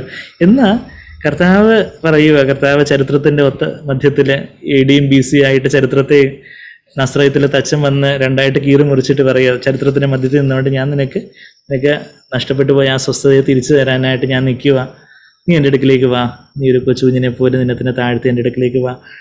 നമ്മൾ കർത്താവിലേക്ക് ആദ്യം വരുമ്പോൾ ആ ഒരു പാപക്ഷമയിലൂടെ നമ്മുടെ പാപങ്ങളെല്ലാം കർത്താവ് ഇനി ഓർക്കുന്നില്ല, നമ്മൾ നീതീകരിച്ചതിലൂടെ ഒരു സ്വസ്ഥതയിലേക്ക് നമ്മൾ വരും എന്ന്. പിന്നെ കർത്താവിൽ നിന്ന് പഠിച്ചുകൊണ്ടുള്ളൊരു സ്വസ്ഥതയെക്കുറിച്ച് 29ാമത്തെ വാക്യത്തിൽ നമ്മൾ വായിക്കുന്നത്, ഞാൻ സൗമ്യതയും താഴ്മയും ഉള്ളവനാകിയാൽ എൻ്റെ നുകം ഏറ്റെടുത്തുകൊണ്ട് നിങ്ങൾ എന്നോട് പഠിക്കുവിൻ. എൻ്റെ നുകം, അവിടെ നമ്മൾ അപ്പോസ്തലപ്രവൃത്തികൾ 15:10 നോക്കുവാണെങ്കിൽ അവിടെ അപ്പോസ്തലന്മാർ പറയുന്നുണ്ട്, ന്യായപ്രമാണത്തിന്റെ നുകം ആർക്കും ചുമക്കാൻ സാധിച്ചില്ലെന്ന് പറയുന്നുണ്ട്. ന്യായപ്രമാണത്തിന്റെ ഒരു നുകം എന്നുള്ള വാക്ക് തന്നെ ന്യായപ്രമാണത്തെ സൂചിപ്പിക്കുന്നതായിട്ട് അവർ ഉപയോഗിക്കാറുണ്ടെന്ന് പറയുന്നുണ്ട്. അപ്പൊ ആ ന്യായപ്രമാണത്തിന്റെ നുകത്തിനടിയിലായിരുന്നു ഈ യഹൂദന്മാരെല്ലാം ഉണ്ടായിരുന്നത്. എന്നാൽ കർത്താവ് പറയാം, എൻ്റെ നുകം, ന്യായപ്രമാണം അങ്ങനെ ഒരു ആ കമാൻഡ്മെന്റ്സ് എല്ലാം കൂടെ ഒരു ഭാരമായിട്ട് അവരിങ്ങനെ ചുമന്നുകൊണ്ടിരിക്കുമ്പോൾ അവർക്കത് ചുമക്കാനും പറ്റിയില്ല. എന്നാൽ കർത്താവ് പറയുക, എൻ്റെ നുകം എന്ന് പറയുമ്പോൾ കർത്താവിൻ്റെ വചനം, ആ വചനത്തിലേക്ക് നമ്മളെ തന്നെ താഴ്ത്തി ഏൽപ്പിക്കുമ്പോൾ കർത്താവിൻ്റെ വചനം, കർത്താവിൻ്റെ ഹിതം, അവിടെ നമ്മുടെ ഹിതത്തെ നമ്മളവിടെ താഴ്ത്തി ഏൽപ്പിക്കുമ്പോൾ അവിടെ ഒരു ക്രൂസ് ഉണ്ട്. അപ്പോൾ കർത്താവിൻ്റെ നുകം എടുത്ത് കർത്താവിനെ പിൻഗമിക്കുക എന്ന് പറയുമ്പോൾ കർത്താവിൻ്റെ വചനത്തിന് നമ്മളെ തന്നെ കീഴ്പ്പെടുത്തി കൊടുക്കുമ്പോൾ അവിടെ ഒരു ക്രൂസ് ഉണ്ട്. ആ കർത്താവിൻ്റെ നുഖത്തിന്റെ കീഴിൽ, കർത്താവിൻ്റെ വചനത്തിന്റെ കീഴിൽ നമ്മളെ തന്നെ താഴ്ത്തി ഏൽപ്പിക്കുമ്പോൾ അവിടെ ഒരു ക്രൂസ് ഉണ്ട്. എൻ്റെ ഇഷ്ടമല്ല അവിടുത്തെ ഇഷ്ടം പോലെ കർത്താവേ, എൻ്റെ ജീവിതത്തിൽ ഓരോ മേഖലയിൽ അവിടുത്തെ ഇഷ്ടം പോലെ എന്ന് പറഞ്ഞ് താഴ്ത്തി ഏൽപ്പിക്കുമ്പോൾ ആ ക്രൂസ് എടുത്തുകൊണ്ട് കർത്താവിൽ നിന്ന് ഞാൻ പഠിക്കുക. കർത്താവ് എൻ്റെ ഇഷ്ടമല്ല അവിടുത്തെ ഇഷ്ടമെന്ന് പറഞ്ഞ് പിതാവിന് മുമ്പാകെ ഒരു ശിശുവിനെ പോലെ എപ്പോഴും താഴ്ത്തിയതുപോലെ, കർത്താവേ എൻ്റെ ജീവിതത്തിലും എൻ്റെ ഇഷ്ടമൊന്നും വേണ്ട, പിതാവ് ചെയ്ത് കാണിച്ചിരുന്നതല്ലാതെ ഞാൻ ഒന്നും ചെയ്യുന്നില്ലെന്ന കർത്താവ് പറയുന്നത്. യോഹന്നാൻ 5:19-20 വാക്യങ്ങൾ നമുക്കറിയാം. പിതാവ് ചെയ്ത് കാണിച്ചിരുന്നത് മാത്രം, അതുപോലെ തന്നെ അതെല്ലാം തന്നെ ഞാൻ ചെയ്യുന്നത്, അല്ലാതെ എനിക്കൊന്നും അറിയത്തില്ല എന്ന് പറയുന്ന ഒരു ശിശുവിൻ്റെ ഒരു നിഷ്കളങ്കത കർത്താവിൽ നിന്ന് നമുക്ക് കേൾക്കാം. യോഹന്നാൻ 5:19-20 വാക്യങ്ങളിലേക്ക് പോയാൽ അതാ കർത്താവിൻ്റെ ജീവിതത്തിൻ്റെ സീക്രട്ട്. എൻ്റെ ഇഷ്ടമല്ല, എല്ലാം പിതാവ് പറയുന്നത് പോലെ. അങ്ങനെ നമ്മളെ തന്നെ ഒരു ശിശുവിനെ പോലെ താഴ്ത്തി ഏൽപ്പിക്കുകയാണെങ്കിൽ പരിശുദ്ധാത്മാവ് താഴ്മയുള്ളവർക്ക് കൃപ തരും. അതാ നമ്മൾ യാക്കോബ് 4:6 1 പത്രോസ് 5:5 ചിന്തിച്ചത്. താഴ്മയുള്ളവർക്ക് കൃപ നൽകുന്ന പരിശുദ്ധാത്മാവ് അധികമായിട്ട്, ദൈവത്തിൻ്റെ ആത്മാവ് അധികമായിട്ട് നമ്മളെ തന്നെ വന്ന് നിറയ്ക്കും. നമ്മൾ ഈ കർത്താവിൻ്റെ മുഖത്തിൻ്റെ കീഴിൽ നിന്ന് കർത്താവിനെ കണ്ട് കർത്താവിൻ്റെ ആ താഴ്മയും സൗമ്യതയൊക്കെ താഴ്മ പഠിക്കുമ്പോൾ സൗമ്യത പ്രതിഫലിക്കും. അപ്പം പുറത്തുനിന്ന് കാണുന്നവർ ആദ്യം കാണുന്നത് സൗമ്യത. അതാ കർത്താവ് ആദ്യം ഞാൻ സൗമ്യതയും താഴ്മയുള്ളവൻ. കർത്താവിൻ്റെ സൗമ്യത ആദ്യം നമ്മൾ കണ്ടറിയും, തൊട്ടറിയും. പിന്നെ ആ സൗമ്യത എവിടുന്ന് വരുന്നതെന്ന് ചോദിച്ചാൽ കർത്താവിൻ്റെ താഴ്മയിൽ നിന്ന് വരുന്നതാണ്. അപ്പോൾ സൗമ്യതയും താഴ്മയും ഉള്ളവനാകിയാൽ ആ കർത്താവിൻ്റെ സൗമ്യതയും താഴ്മയൊക്കെ നമ്മൾ പഠിക്കുമ്പോൾ കർത്താവ് ഇങ്ങനെ തന്നെ ഒരു ശിശുവിനെ പോലെ താഴ്ത്തി നിന്ന് പഠിച്ച് അങ്ങനെ ആ നുഖത്തിൻ്റെ കീഴിൽ നമ്മൾ താണു കൊടുക്കുമ്പോൾ ഓരോ ജീവിത സാഹചര്യത്തിലും പ്രതികൂലങ്ങളിലും പ്രതിസന്ധികളിലും പ്രലോഭനങ്ങളിലും ഒക്കെ നമ്മളുടെ ഇഷ്ടമല്ല കർത്താവെ അവിടുത്തെ ഇഷ്ടം പോലെ ആവട്ടെ എന്ന് പറഞ്ഞ് താഴ്ത്തി ഏൽപ്പിക്കുമ്പോൾ പരിശുദ്ധാത്മ നമ്മളിലൊന്ന് നിറയുമ്പോൾ നമ്മളുടെ പ്രാണനൊരു സ്വസ്ഥത ലഭിക്കുന്ന ഒരു കാര്യമാണ് അവിടെ വായിക്കുന്നത്. പരിശുദ്ധാത്മാവ് നമ്മളിലൊന്ന് നിറയുമ്പം നമ്മുടെ ഹൃദയത്തിന് ആദ്യം നമ്മുടെ ആത്മാവിലേക്ക് പരിശുദ്ധാത്മാവ് ഒന്ന് നിറയുന്നു. ആ നിറയുന്ന പരിശുദ്ധാത്മ നമ്മുടെ പാനപാത്രം നിറഞ്ഞു കവിഞ്ഞ് നമ്മളുടെ പ്രാണന്റെ തലത്തിലേക്ക് അവിടെ ആത്മാക്കൾക്ക് ആശ്വാസം കണ്ടെത്തുന്ന മലയാളം പരിഭാഷയിൽ നിന്ന് U shell find rest for your souls, നിങ്ങളുടെ പ്രാണന് സ്വസ്ഥത കണ്ടെത്തുന്ന യഥാർത്ഥത്തിൽ ട്രാൻസ്ലേറ്റ് ചെയ്യേണ്ടത്. അപ്പോൾ അതിന് ഈ പ്രാണനും ആത്മാവും തമ്മിൽ എന്തോ ഇത്ര വ്യത്യാസം എന്ന് ചിന്തിച്ച് നമ്മളെ ആത്മാവിലേക്ക് ആദ്യം സ്വസ്ഥത വന്ന് നിറയുന്നേ, അത് നിറഞ്ഞു കവിഞ്ഞ് നമ്മളെ പ്രാണനിലേക്ക്, നമ്മളുടെ പ്രാണൻ എന്ന് പറയുമ്പോൾ നമ്മുടെ ചിന്തകൾ, വികാരങ്ങൾ, തീരുമാനങ്ങൾ, അതിലേക്കൊക്കെ ഈ സ്വസ്ഥത അങ്ങ് നിറഞ്ഞു കവിഞ്ഞ് നമ്മളുടെ ചിന്തകളും വികാരങ്ങളും തീരുമാനങ്ങളും ഒക്കെ ഈ പരിശുദ്ധാത്മാവിൻ്റെ ഒഴുക്കിൽ ഒരു സ്വസ്ഥതയിലായിരിക്കും. ശരിയാണ്, പല കാര്യങ്ങളൊക്കെ കാണുമ്പോൾ നമുക്ക് പല ദൈവികമായ ദുഃഖവും ഭാരവും ഒക്കെ ഉണ്ടാകാം. എന്നാൽ അതെല്ലാം പരിശുദ്ധാത്മാവിൻ്റെ സ്വസ്ഥതയിലുള്ള ഒരു ദുഃഖവും ഭാരവും, അല്ലാതെ ഒരു സ്വയത്തിലുള്ള ഒരു കലക്കത്തിൻ്റെ ഒരു ദുഃഖവും ഭാരവും അല്ല, ഒരു ആകുലതയോടും വ്യാകുലതയോടും ഒരു ദുഃഖവും ഭാരമല്ല, മറിച്ച് ആ പരിശുദ്ധാത്മാവിൻ്റെ കൺട്രോളിലുള്ള ഒരു ആശ്വാസം നിറഞ്ഞ ഒരു കാര്യങ്ങളാണ് കർത്താവ്. അങ്ങനെ നമ്മൾ കർത്താവിൻ്റെ നുഖത്തിന് കീഴിൽ പോകുമ്പോൾ 30-ാമത്തെ വാക്യത്തിൽ കർത്താവ് പറയും, എൻ്റെ നുഖം മൃദുവാണ്, ഈ ലോകത്തിൻ്റെ നുഖം പോലെയോ ന്യായപ്രമാണത്തിൻ്റെ നുഖം പോലെയോ അല്ല, അത് വളരെ മൃദുവായിട്ട്. ഈ നുഖം മൃദു അല്ലെങ്കിൽ ഈ കാളയുടെ പുറത്ത് നുഖമൊക്കെ വെക്കുമ്പോൾ കാളയുടെ ഈ കഴുത്തിൻ്റെ സ്കിന്നൊക്കെ അങ്ങ് പോകൂല്ലേ. പക്ഷെ കർത്താവിൻ്റെ നുഖം ഏറ്റെടുത്തുകൊണ്ട് നടക്കുമ്പോൾ അങ്ങനെ നമ്മളെ അങ്ങനെ വരിഞ്ഞു മുറുക്കുന്നൊരു നുഖമല്ല, കർത്താവ് തന്നെ നമുക്ക് ശക്തി തരുന്നത്. എൻ്റെ ചുമട് ലഘുവാകുന്നു. കർത്താവ് നമ്മളെക്കുറിച്ച് ആഗ്രഹിക്കുന്ന കാര്യങ്ങൾ, കർത്താവിൻ്റെ കൽപ്പനകൾ, കർത്താവിൻ്റെ വചനങ്ങൾ, അത് ലഘുവായിട്ട്, അത് വളരെ ഭാരമില്ലാതെ കർത്താവ് തന്നെ നമ്മളിൽ ജീവിച്ചുകൊണ്ട് നമ്മളെ അനുസരിക്കാൻ സഹായിക്കുന്ന ഒരു കർത്താവ്. ഞാനല്ല, ക്രിസ്തുവാണ് എന്നിൽ ജീവിച്ച് ഇക്കാര്യങ്ങളനുസരിച്ച് കർത്താവിൻ്റെ വചനം എന്നിൽ മാംസമായി തീരും. എൻ്റെ വചനം കർത്താവിൽ ജഡമായി തീർന്നതുപോലെ കർത്താവിൻ്റെ വചനം എന്നിലും ജഡമായി തീരുവാൻ ഈ വചനം എന്നെ സഹായിക്കുന്നു. അങ്ങനെ ഒരു സ്വസ്ഥതയുള്ള ആശ്വാസമുള്ളൊരു ജീവിതം, മാനസാന്തരപ്പെട്ട് ഒരു ശിശുവിനെ പോലെ കർത്താവിൻ്റെ അടുക്കൽ വന്ന് ഈ ഒരു സ്വസ്ഥതയും ആശ്വാസവും നിറഞ്ഞ ആ ഒരു ജീവിതത്തിലേക്ക് വരുവാൻ കർത്താവ് നമ്മളെ ഓരോരുത്തരും അധികമായിട്ട് ഈ നാടുകളിൽ സഹായിക്കട്ടെ. Thank you. ദൈവത്തിന് നന്ദിയോട് സ്തോത്രം ചെയ്യുന്നു. വളരെ ആവർത്തിച്ചിട്ടുള്ളതായ സുപരിചിതമായ ഒരു വാക്യം ഉദ്ധരിച്ചുകൊണ്ട് ആഴത്തിലെ മുത്തുകൾ ദൈവവചനത്തിൽ നിന്ന് പൊക്കിയെടുക്കുവാൻ കർത്താവിന്റെ ദാസനെ കർത്താവ് ഇന്ന് സന്ധ്യാസമയത്ത് ഉപയോഗിച്ചല്ലോ. അധ്വാനിക്കുന്നവരും ഭാരം ചുമക്കുന്നവരുമായുള്ളവരെ നിങ്ങൾ എല്ലാവരും എന്റെ അടുക്കൽ വരുകയും ഞാൻ നിങ്ങളെ ആശ്വസിപ്പിക്കാം എന്ന് പറഞ്ഞിട്ട് പറയുകയാണ്, ഞാൻ സൗമ്യതയും താഴ്മയുള്ളവരാകിയാൽ എന്റെ നുഖമേറ്റുകൊണ്ട് എന്നോട് പഠിപ്പിക്കും, എന്നാൽ നിങ്ങളുടെ ആത്മാക്കൾക്ക് ആശ്വാസം ലഭിക്കും. എന്റെ നുഖം മൃദുവും എന്റെ ചുമട് ലഘുവുമാകും. ഈ വചനത്തിന്റെ ചിന്തകളിലൂടെ ആശ്വസിപ്പിക്കുന്ന കർത്താവിലേക്ക് നമ്മൾ എങ്ങനെ വരണം എന്നുള്ളതിനെ കുറിച്ച് ഓർമ്മിപ്പിച്ചല്ലോ. മാനസാന്തരത്തിന്റെ അനുഭവത്തിലൂടെ മാത്രമേ നമുക്ക് ഒരു തിങ്ക് ഡിഫറൻറ്റ്ലി എന്നുള്ള വ്യത്യസ്തമായ മനോഭാവത്തോടെ മാത്രമേ നമുക്ക് ആത്മീയമായിട്ട് വളരുവാനും അത് ആത്മീയമായ നമ്മുടെ ജീവിതത്തിന്റെ താഴ്മയിലേക്ക് സൗമ്യതയിലേക്കും നയിക്കുന്നു എന്ന് ഓർമ്മിപ്പിക്കുവാനിടയായല്ലോ.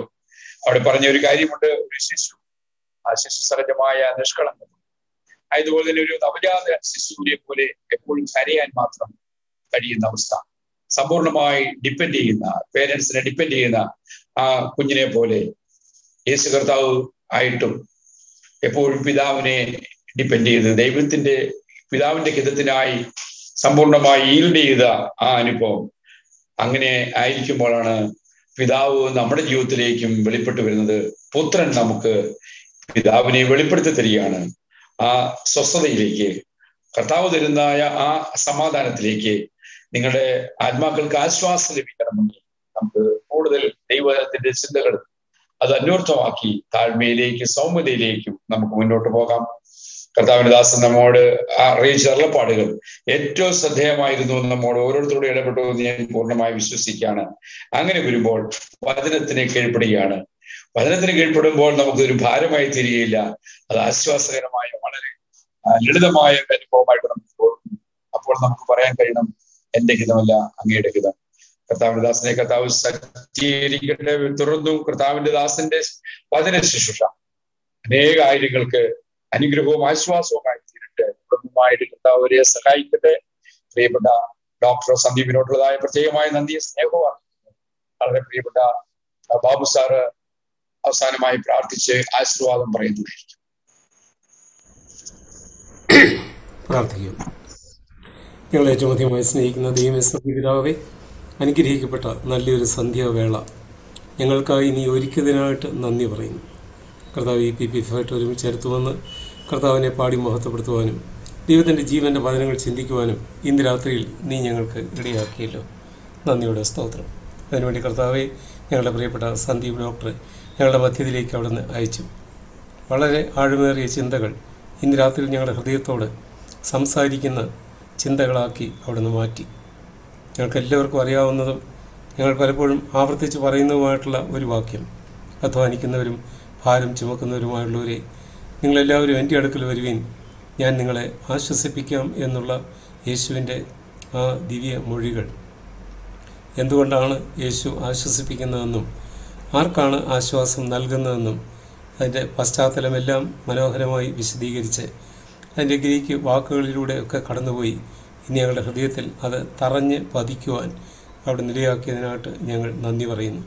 കോരസീന നിനക്ക് കഷ്ടം, ബെത്സയിദ നിനക്ക് കഷ്ടം എന്ന് പറഞ്ഞുകൊണ്ട് കർത്താവിൻ്റെ അത്ഭുത വീര്യപ്രവർത്തികൾ നടന്ന സ്ഥലങ്ങളെ കർത്താവ് ശാസിച്ചുകൊണ്ടാണല്ലോ ആ ഭാഗത്തേക്ക് വരുന്നത്.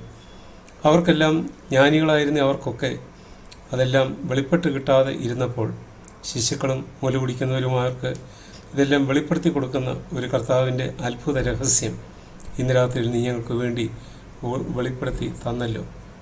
എപ്പോഴാണ് ഞങ്ങൾ ശിശുക്കളെ പോലെ ആയിത്തീരുമ്പോൾ, പൂർണ്ണമായും പിതാവിൽ ആശ്രയിക്കുമ്പോൾ, ഞങ്ങളുടെ ഹെൽപ്ലെസ്നെസ്സിനെ കുറിച്ച് പൂർണ്ണ ബോധ്യം ഉണ്ടാകുമ്പോൾ കർത്താവ് ഞങ്ങളെ സഹായിക്കുകയും ഞങ്ങൾക്ക് ഈ ലോകത്തിന് മനസ്സിലാകാത്തതും അറിയാൻ കഴിയാത്തതുമായ കാര്യങ്ങൾ വെളിപ്പെടുത്തി തരികയും ചെയ്യും എന്ന് ഇന്ന് രാത്രിയിൽ ഞങ്ങളെ അറിയിച്ചതിനായിട്ട് ഞങ്ങൾ അങ്ങേക്ക് നന്ദി പറയുകയാണ്.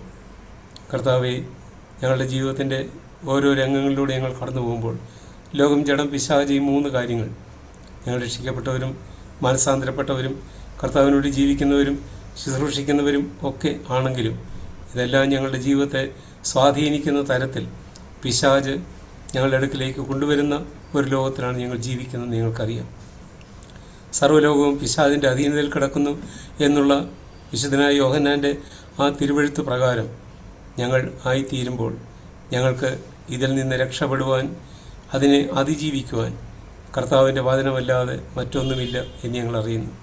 പരിശുദ്ധാത്മാവ് ഒരു വെളിച്ചമായി ഞങ്ങളുടെ ഉള്ളിലേക്ക് കടന്നു വരുന്നത് ഞങ്ങൾ വിനീതരായി തീരുമ്പോഴാണ് എന്ന് ഞങ്ങൾ അറിയുന്നു. കർത്താവെ, താഴ്മയുള്ളവർക്ക് അവൻ കൃപ നൽകുന്നു. ആ കൃപയുടെ ആത്മാവ് ഞങ്ങളുടെ ഉള്ളിലേക്ക് കടന്നു വന്ന് ഞങ്ങളെ ഒരിക്കൽ കൂടി താഴ്മയുള്ളവരാക്കണമേ എന്ന് ഞങ്ങൾ അങ്ങയോട് പ്രാർത്ഥിക്കുകയാണ്.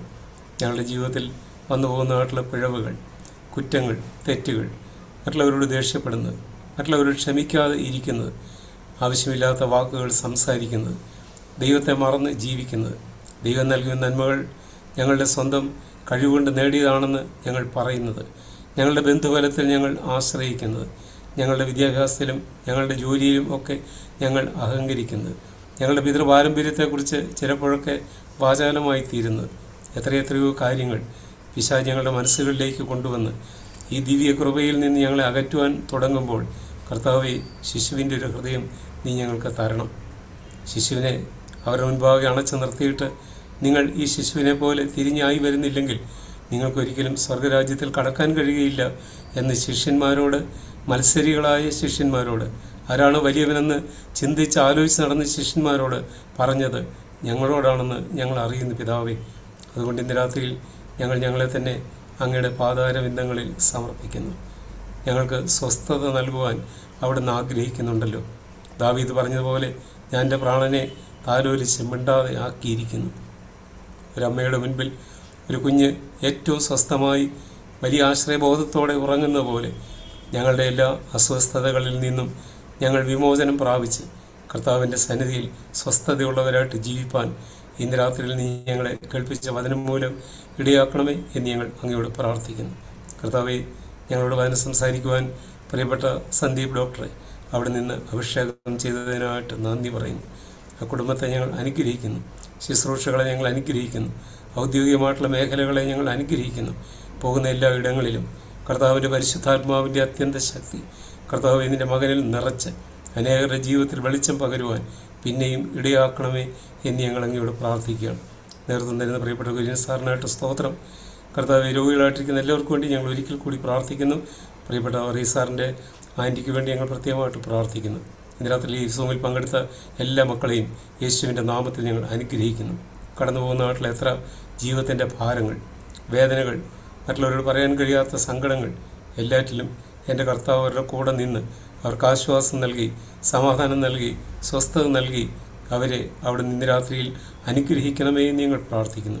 കർത്താവ്, പ്രാർത്ഥന കേട്ടതിനായിട്ട് സ്തോത്രം. എല്ലാ നന്മകളാലും നിറയ്ക്കണം. വീണ്ടും ഞങ്ങൾ കണ്ടുമുട്ടുന്നവരെ അങ്ങയുടെ കൃപയിലും സ്നേഹത്തിലും ഞങ്ങളെല്ലാവരെയും കാത്തു പരിപാലിച്ചു കൊള്ളണമെന്ന് യേശു ക്രിസ്തുവിൻ്റെ നാമത്തിൽ അപേക്ഷിക്കുന്നു. കൃപയോടെ കേൾക്കണം പിതാവേ. ആമേൻ, ആമേൻ. ആകയാൽ പിതാവായ ദൈവത്തിൻ്റെ സ്നേഹം, പുത്രനായ യേശു ക്രിസ്തുവിൻ്റെ കൃപ, ആശ്വസിപ്പിക്കുന്ന പരിശുദ്ധാത്മാവിൻ്റെ സംബന്ധം, കൂട്ടായ്മ, നമ്മോർത്ത് പ്രാർത്ഥിച്ച എല്ലാ വിഷയങ്ങളോടും നാം ഇന്ന് കേട്ട ദൈവവചനത്തോടും ഇന്ന് ദൈവവചനം നമ്മോട് സംസാരിച്ച പ്രിയപ്പെട്ട സന്ദീപ് ഡോക്ടറോടും കൂടെ ഇപ്പോഴും എന്നേക്കും കർത്താവിൻ്റെ രണ്ടാമത്തെ വരവ് വരെയും ഉണ്ടായിരിക്കുമാറാകട്ടെ. ആമേൻ, ആമേൻ.